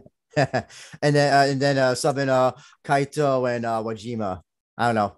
Sometimes Wajima could be interesting. Kaito is a really flashy combination boxer. Wajima is a super pressure heavy power kicker. So it's a good matchup of styles. There's 2 heavyweights matches, and I'm really looking forward. I'm looking forward to them because heavyweight kickboxing is always interesting. Rikiya Yamashita versus Sina Karaminian and Yuta Uchida versus Mahmoud Satari. Why are they not doing Sina versus KG for the 10th time? I thought they're supposed to do a yearly match every year. I think what happened actually is Satari is also a big Iranian guy. Yeah, who's been making his name in K1, but he's also been getting KOs. So they've sort of been putting the promotional emphasis on him. They announced his match on this card before Cena, and Cena literally replied to that with a middle finger emoji on Twitter. So, I think he basically pressured K1 into giving him this match. It's not like Rise has a really robust division above 80 kgs or something. So it does feel a bit fillery. But Cena and Satara are both really fun fighters in their own ways. So we'll see how it goes. I mean, did you expect? I don't even know Yamashita that much. I have not seen anything of his. I know Uchida's been in Rise and Rise. I think he's had an MMA match in Rise, if I remember correctly. But yeah, Yamashita, I have no idea. Like, do you know anything about him at all? So he's from I think MA Kick, Axel Kick, which are sort of regional kickboxing wars. He's his background is in karate. I haven't really watched that much fights of him. All I know about him is that he's 175 centimeters and over 100 kilograms. So, I think that tells a tale. He's a Hoos Cup guy, just like every other kickboxer. He's fought in the Hoos Cup like a dozen times. Actually, he's fought Yuta Uchida and lost him. So that's an interesting really? Yeah. I don't have the graphic for them, but I'm happy to see that one of the Ibatas, Mutsuki. I think Rui's probably still KO'd from his last fight, so that's why you couldn't make it to this. That was unfortunate to the show by Shiro. So I'm curious. How do you feel about Mutsuki Ibata Ryamu fight? To be honest with you, right? It's sort of an outlier. Because it is a 55 kg fight, like the ones I've been hyping up between Kaneko and Suzuki, or Shiro versus Kimura Masashi. But out of those divisions, I would say both Ebata Mutsuki and Ryamu are sort of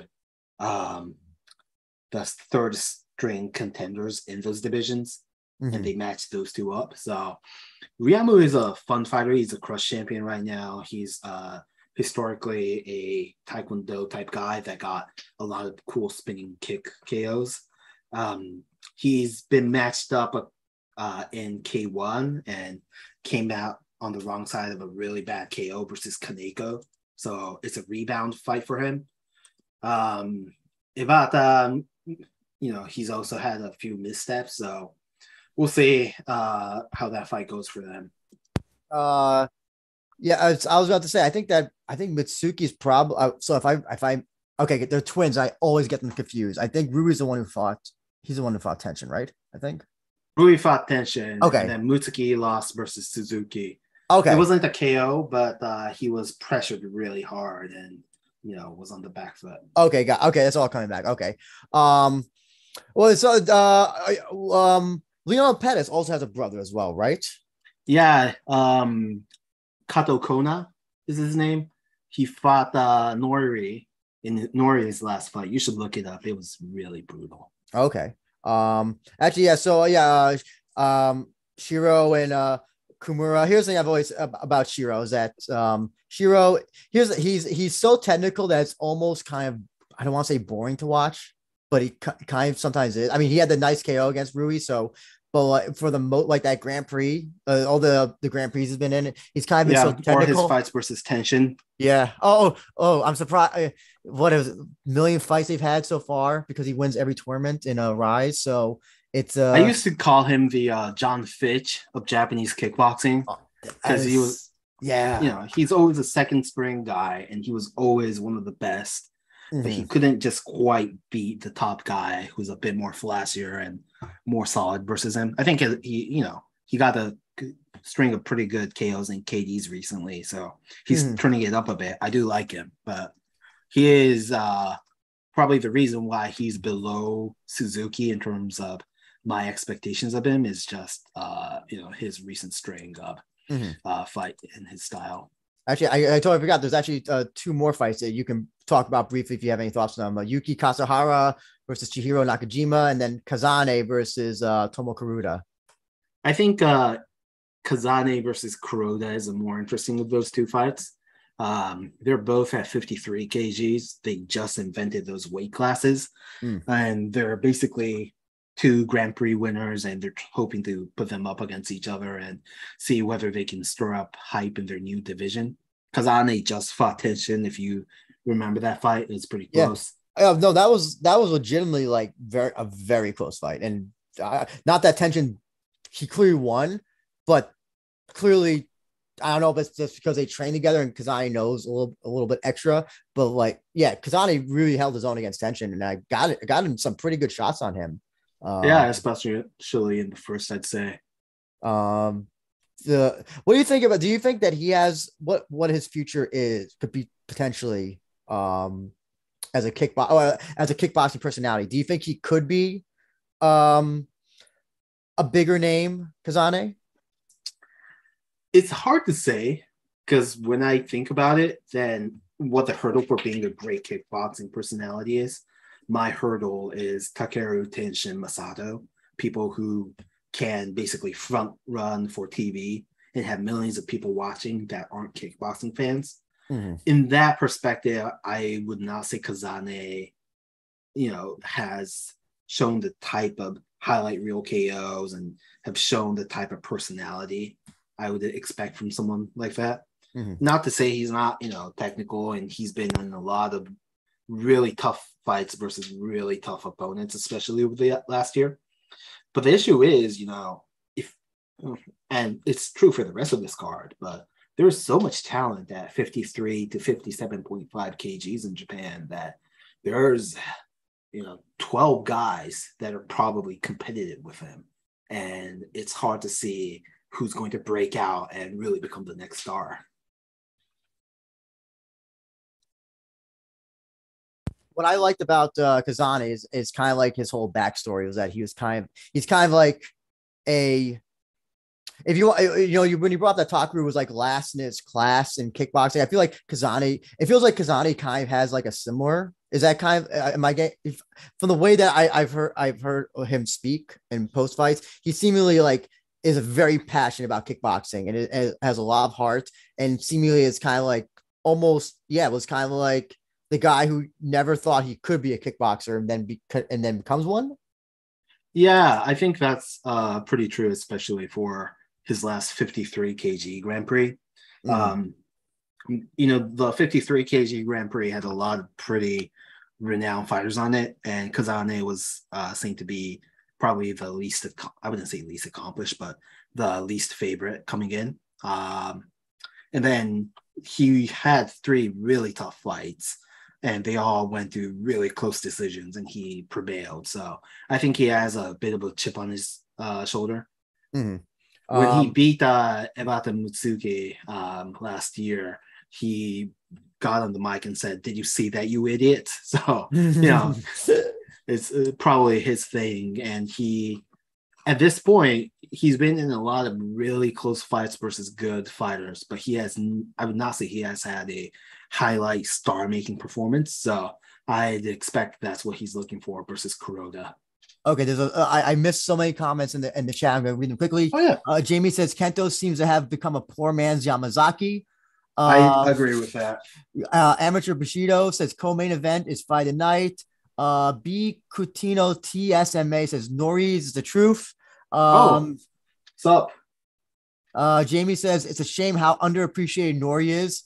Amateur Bushido says most exciting fighter. Oh my god, Nori has so many fucking fans right now. I don't know if he realizes like how many people like are like, oh, this guy's like so good, like most underappreciated. Nori didn't even have a Twitter account until this year. He is a major boomer. Oh, that's fun. Oh, that's funny. Amateur Bushido says Kaido is a good kickboxer too. Also, Pettis should beat Khan. And Slavanek says Kazane is the easiest win for Rizin on this card. I don't know if I'd agree with that, to be honest, just because Kazane's style is more, it's more methodical. It's more irking out points when he can.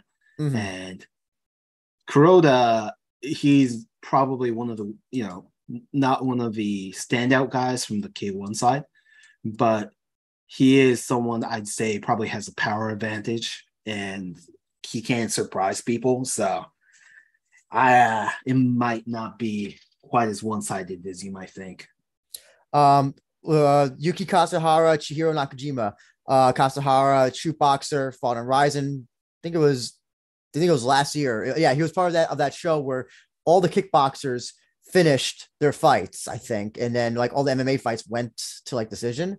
And then it's nice when that happens. Oh yeah. Gets a card done. What can you tell us about Chihiro Nakajima? So I wouldn't. Okay, it's hard to talk about Chihiro. So one of the odd things about him is that he was this Kyokushin guy. He did Kyokushin karate, and he was in a couple of Grand Prix on that side back in 2016 or 2017 or something. And then he basically decided to transition to kickboxing when he was past the midpoint of his 20s. And he joined what's called Power Dream Gym, which is a pretty famous gym within the kickboxing world. And I think he's still in the midpoint of going from a karate type fighter to being a kickboxer.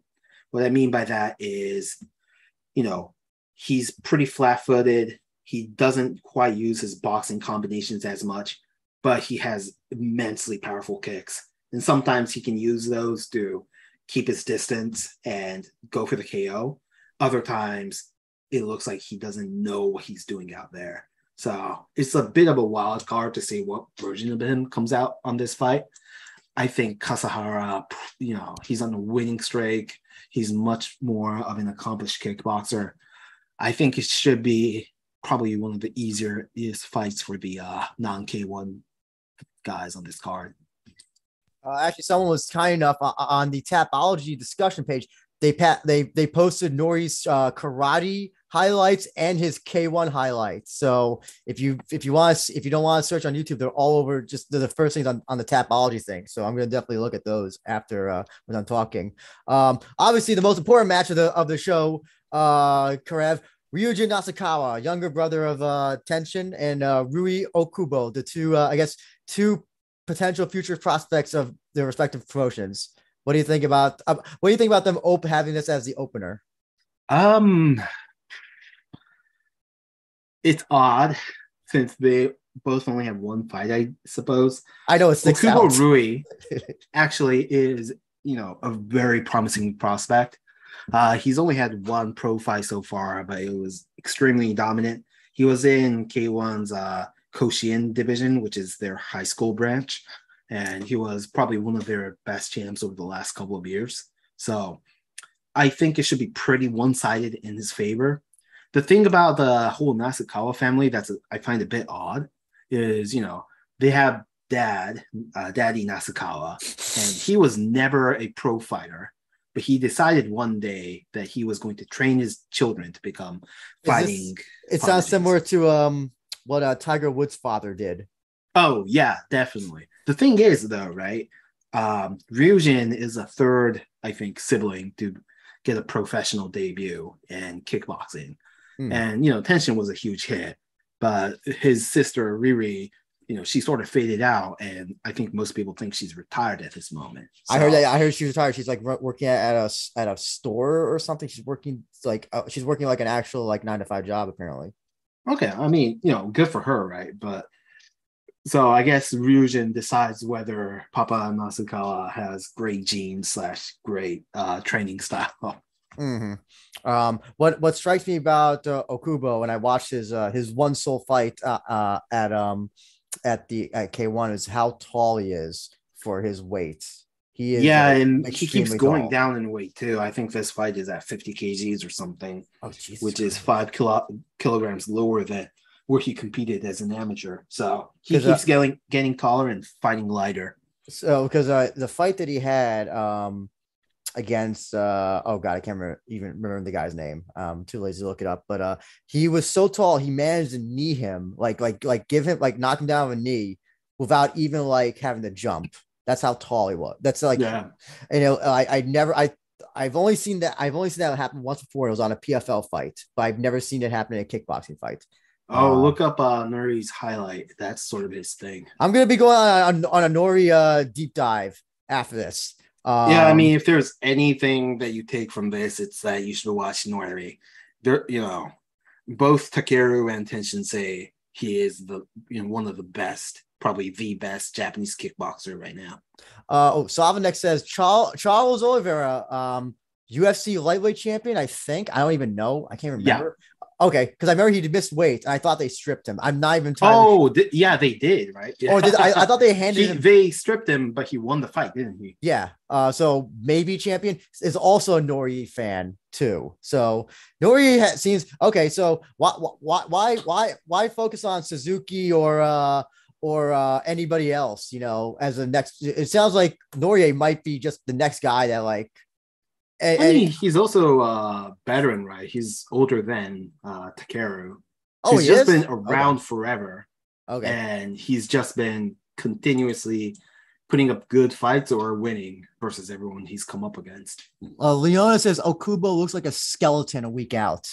That does not sound good at all. Takeru also looks like a skeleton, and that was 3 months ago. So Christ. I don't know how that's going to go for him. So I want to, as we come to the end of this, this Tenshin Takeru fight, why is it significant to you as a kickboxing fan? Why is it? Would you say this is the most important fight as a fan that you will probably see in quite a while, that you will see? Yes, that you will see in quite a while. Yeah, I mean, I say it's the most important fight I've seen in at least the last 12 years. And basically, what happened, and it's really hard to communicate this to people who weren't around when K1 was a thing, but back in the 90s, K1 was this huge television sensation. And it wasn't that, K1 was as big as UFC or something. It was K1 was on TV almost every month or so, and millions of people watched it. It was basically this 90s fad on par with Pokemon. People literally made K1 Tamagotchis. That's how big it was. And there was this entire generation of people that grew up watching it.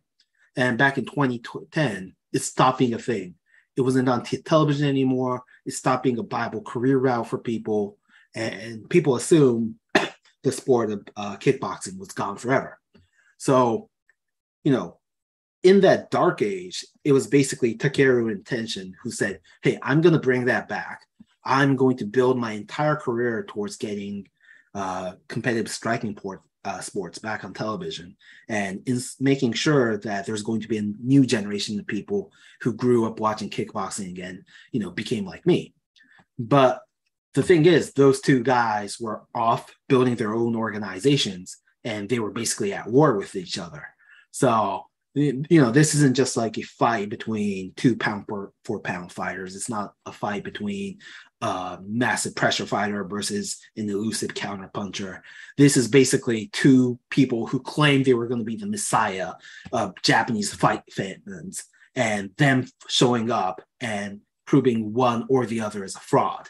So, I'm a bit scared to watch it, but it is definitely the biggest fight I've seen in the last 12 years. Is it kind of the anticipation, kind of just like, is it just the lead up? It's kind of, like the idea of a Tenshin Takeru match is great, but then is it the worry that as soon as that gong hits that, almost a feeling, that's that imagination of the imagination is better than the actual physical representation of this fight happening? I think that's one part of it. I think another part of it is just no matter how this fight ends, it's going to be the end of one of them, not just in terms of their active careers, but of their legacies, what they said they were building up to be. Yeah, it's sort of like you're reading Les Mis, and you don't want Javert to catch a Valjean, because if it happens, it proves that one of them is a fraud. So, everyone who follows this fight says they sort of don't want this to happen. It's a bit too cruel. It would especially be cruel if Takeru lost. But we'll see. Jamie in the chat says, as much as we want Nori Kaito, I would have liked to have seen Nori face an international foe.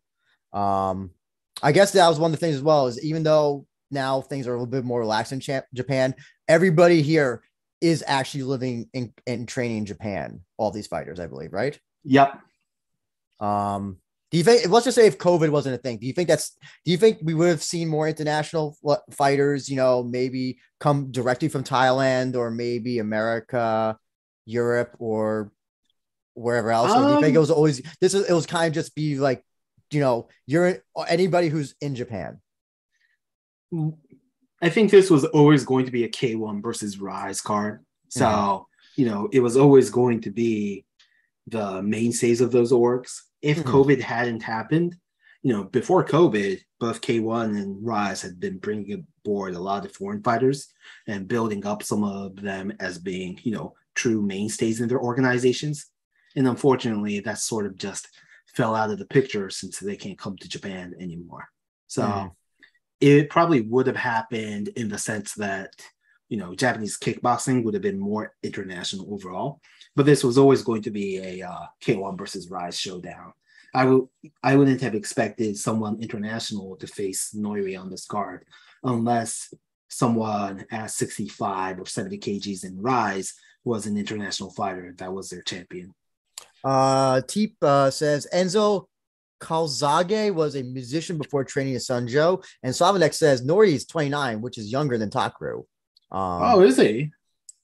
I see, that's so crazy to me, because Nori was 16, 13 years ago when he first made his television debut. And he's had a kid since. He's had 2 kids, and he's still in his 20s. That's insane. Let me double check this. Okay, so Takeru is 30, so he's a year older than Nori. Yeah, I mean, just to put it into perspective, Takeru also tried out for the high school Grand Prix. Nori won, but he got kicked out of the regional Grand Prix pretty early on. So, he's always been sort of this guy that was not considered to be a prospect, not considered to be someone with a future in professional kickboxing, but somehow, he's just gotten better with age. So actually, one major question I have, and it's a name I just noticed is not there, and I forgot that he is in K1. Minoru Kimura. Is he injured or something? So he retired. Oh, he retired. I wouldn't say he retired.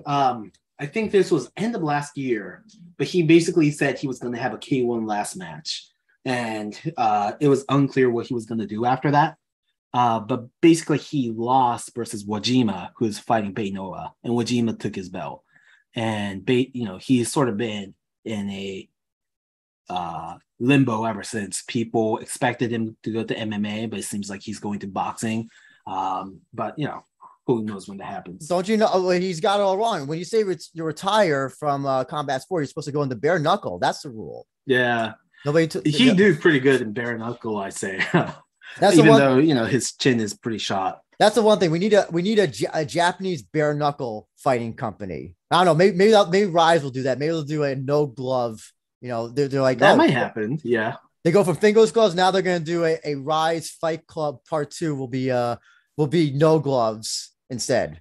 Yeah, I mean, all karate are full contact Kyokushin karate is no glove, bare fist, right? And they just didn't do facial punches, but maybe they'll get to that one day.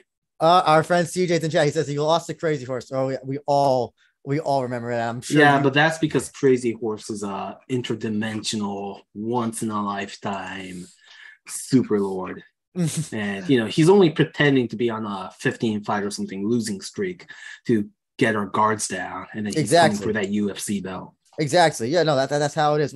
He's got he's got to defend his Cam Soda win streak eventually. So, but after that, he's definitely coming to the UFC. So I think you said that you're looking forward to the. So other than Takeru Tenshin, what's the one other fight that you are definitely not going to go to the bathroom during? What is like the one? I know you mentioned that you're looking forward to a lot of fights, but let me have you pick one. If I had to pick one, I say Nori versus Kaito. Mm-hmm. But there's probably like 7 must-watch fights on this. It's just so hard to get through it all. Our friend Daniel from Poland says Minoru could go to the ILFJ and do left way. Maybe. I like left way, but I get disturbed when I just see people headbutting each other, and it's just like, I don't know.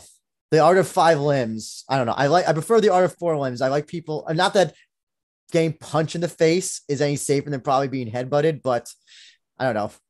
The headbutting always makes me a little squeamish. That's me though. Yeah, and the whole resurrecting people after knockouts and stuff. Oh yeah. That somebody has to be literally unconscious, borderline dead to be declared a loser.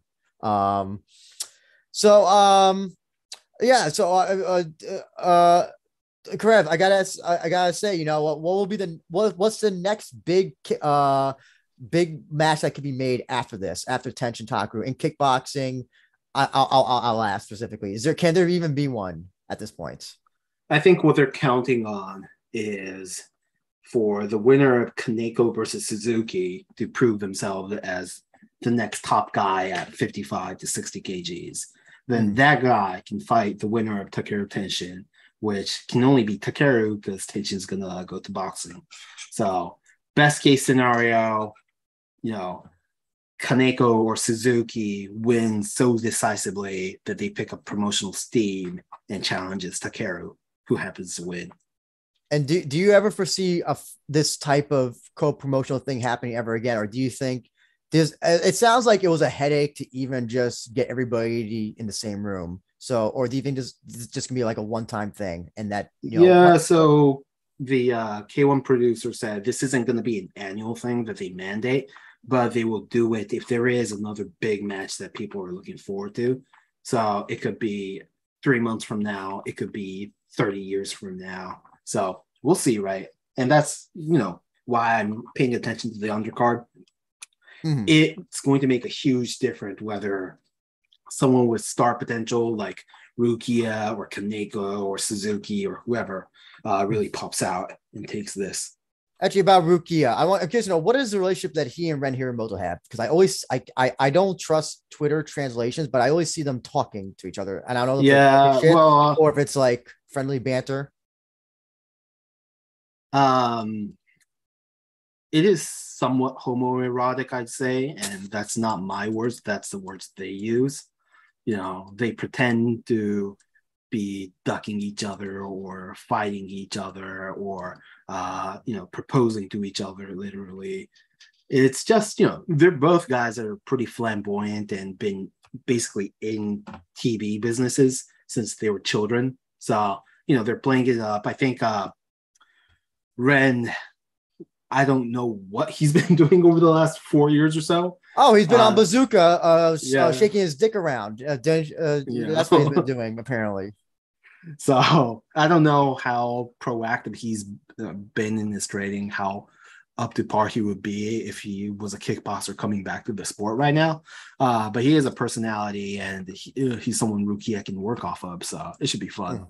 CJ wants to know, which fight should I walk my dog during? Sinakaremian versus gosh, I can't man. I'm having trouble remembering the name of this opponent. I'll help you there. Yamashita, yes, Yamashita. Well, that fight may not even last a minute, CJ. So you better go for a run with your dog, because it's a heavyweight fight. So probably someone's gonna get knocked out quickly. And Jamie says, holding hope for Ren Rukia 2023 at the Budokan. I can only hope. If it happens, I think the hype for it will be bigger than Takeru versus Tenshin. See? Just because, not like, mainstream wise, but in terms of what they're going to do at the press conference is probably going to be bigger than Yaman versus Ashizawa. Oh, that's even better. Now I'm excited. Now you got me excited already. I'm really excited now for that match. For 2023, yeah. Yeah. What Floyd Mayweather versus Mikuru. Do you think that's really good what they're going to announce? Well, I hope not. I really hope not. What else could it be, though? It's happening in a day or something, isn't it? The announcement? Yeah, 13th. Oh, yeah, that's tomorrow. That's actually tomorrow, right? Or today, or whatever it is. No, it's got to be tomorrow. No, it's tomorrow, I think. Mm-hmm. So, the thing I don't get about it is, if it happens, there's no Fuji television deal, so who even watches that, right? Oh, sorry, I'm still here. Don't worry. Oh no, go ahead. Go ahead. You were saying about there's no television deal. I was thinking that, because there's no television deal. Who's gonna watch this? How are they gonna? Are they hoping that this will get them back on television? I don't know, if it does. Is it really good for anybody involved? Payday wise, maybe. Oh, Slavinik says Mayweather Gomi. No. Oh, that can't be. I can't see. No, Mayweather is good. He'd be like, who is this guy? Who is this drunk Japanese guy who with his big giant head who's talking? Oh no, he's not. It's not going to be. To be fair, I'm sure he thinks that about everyone that's a potential candidate for him on Rizin. I guess so. Yeah, I guess so. Any last thoughts that you want to say about the Tenshin Takeru or any other match, Karev, before we head out?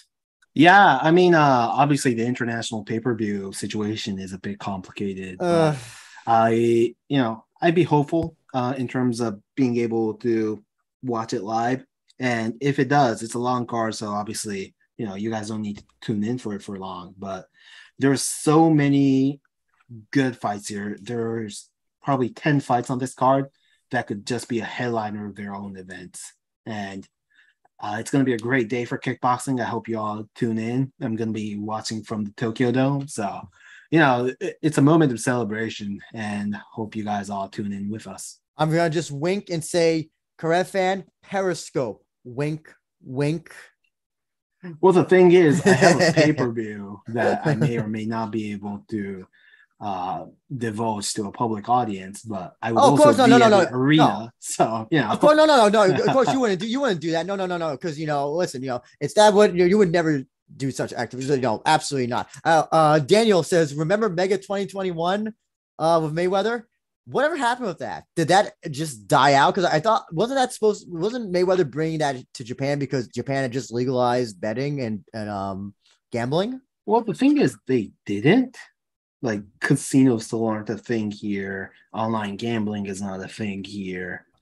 I think, he heard it was something that might be in the works. And since he was already able to do an exhibition, he might have been looking into it. But, the whole legislation there is going to take another decade or something. So, yeah, it was never great timing. So it's the same thing with like COVID. Japan won't reopen until about 10 or 15 years from now. Yeah. I think it's actually reopening in 2 days or something. There's a bunch of international fighters on the K1 female card, funnily enough. But yeah. This is the guided tour thing that I call it the North Korea tour. Where they're having like the people of the tour groups only go in designated places, I believe. No, I think it's just it's just opening borders for tourists. Oh, I see. Okay. Oh, okay. I thought they were just doing the thing with the guided tours. That's what I thought. You had to register with the government and all that stuff. That's what I thought. I could. Yeah, there might be registration you have to do, but I'm expecting to see more international talent back on Japanese kickboxing in a few months. Oh, I hope so. I hope so too. But yeah, correct. Where can people reach you? And also plug the Beyond Kickboxing Discord as well. Yeah, I'm not actually on the Beyond Kickboxing Discord, but I thought you were. Oh, I apologize. I thought you were. You guys can reach me at Twitter at KaraiFan. I'm always free and available to speak on these things. So hope you guys retain interest in kickboxing. It's going to be a great couple New Year's. So check out the match, and I'll see you all later. Yep, and you could catch up. You can follow us. We are Rizin Pod. YouTube channel, our Twitter, right? We are Rizin Pod. YouTube channel. Obviously, you're here, and obviously, you know what that is. And if you want to follow my personal account where I just post about pro wrestling, you can follow me at abenja1. And you can catch the match June 19th. What's the official start time? It's starting 13 o'clock, 1 p.m. Japan Standard Time. Okay, because they moved it up, I think, right? It was they moved it up an hour. Okay, so whatever that is, 1 p.m. Look it up because I can't. I'm too tired to be doing time conversions. But it's gonna be a long card. But I think this could potentially be one of the best kickboxing cards, maybe since like the K1 Grand Prix that had Mark Hunt and Crow Cop in it. I think this is gonna be. I think this is gonna be one of the best. This could be one of the best combat sports shows like this year, maybe of all time, if everything goes right. Hopefully. Yeah. God only knows what's gonna happen. I feel like there's always some sort of news that comes out like, what's gonna happen this week? Oh, we got Yakuza 1 week, we got Fuji TV, we got potentially almost losing Tokyo Dome. What can happen next? Oh, an earthquake is predicted for June 19th. Like that's like the worst case scenario, and they can't run the show or something. Yeah. But yeah, man, thank you again, Karev. And hopefully you'll all get to watch the show somehow. Wink.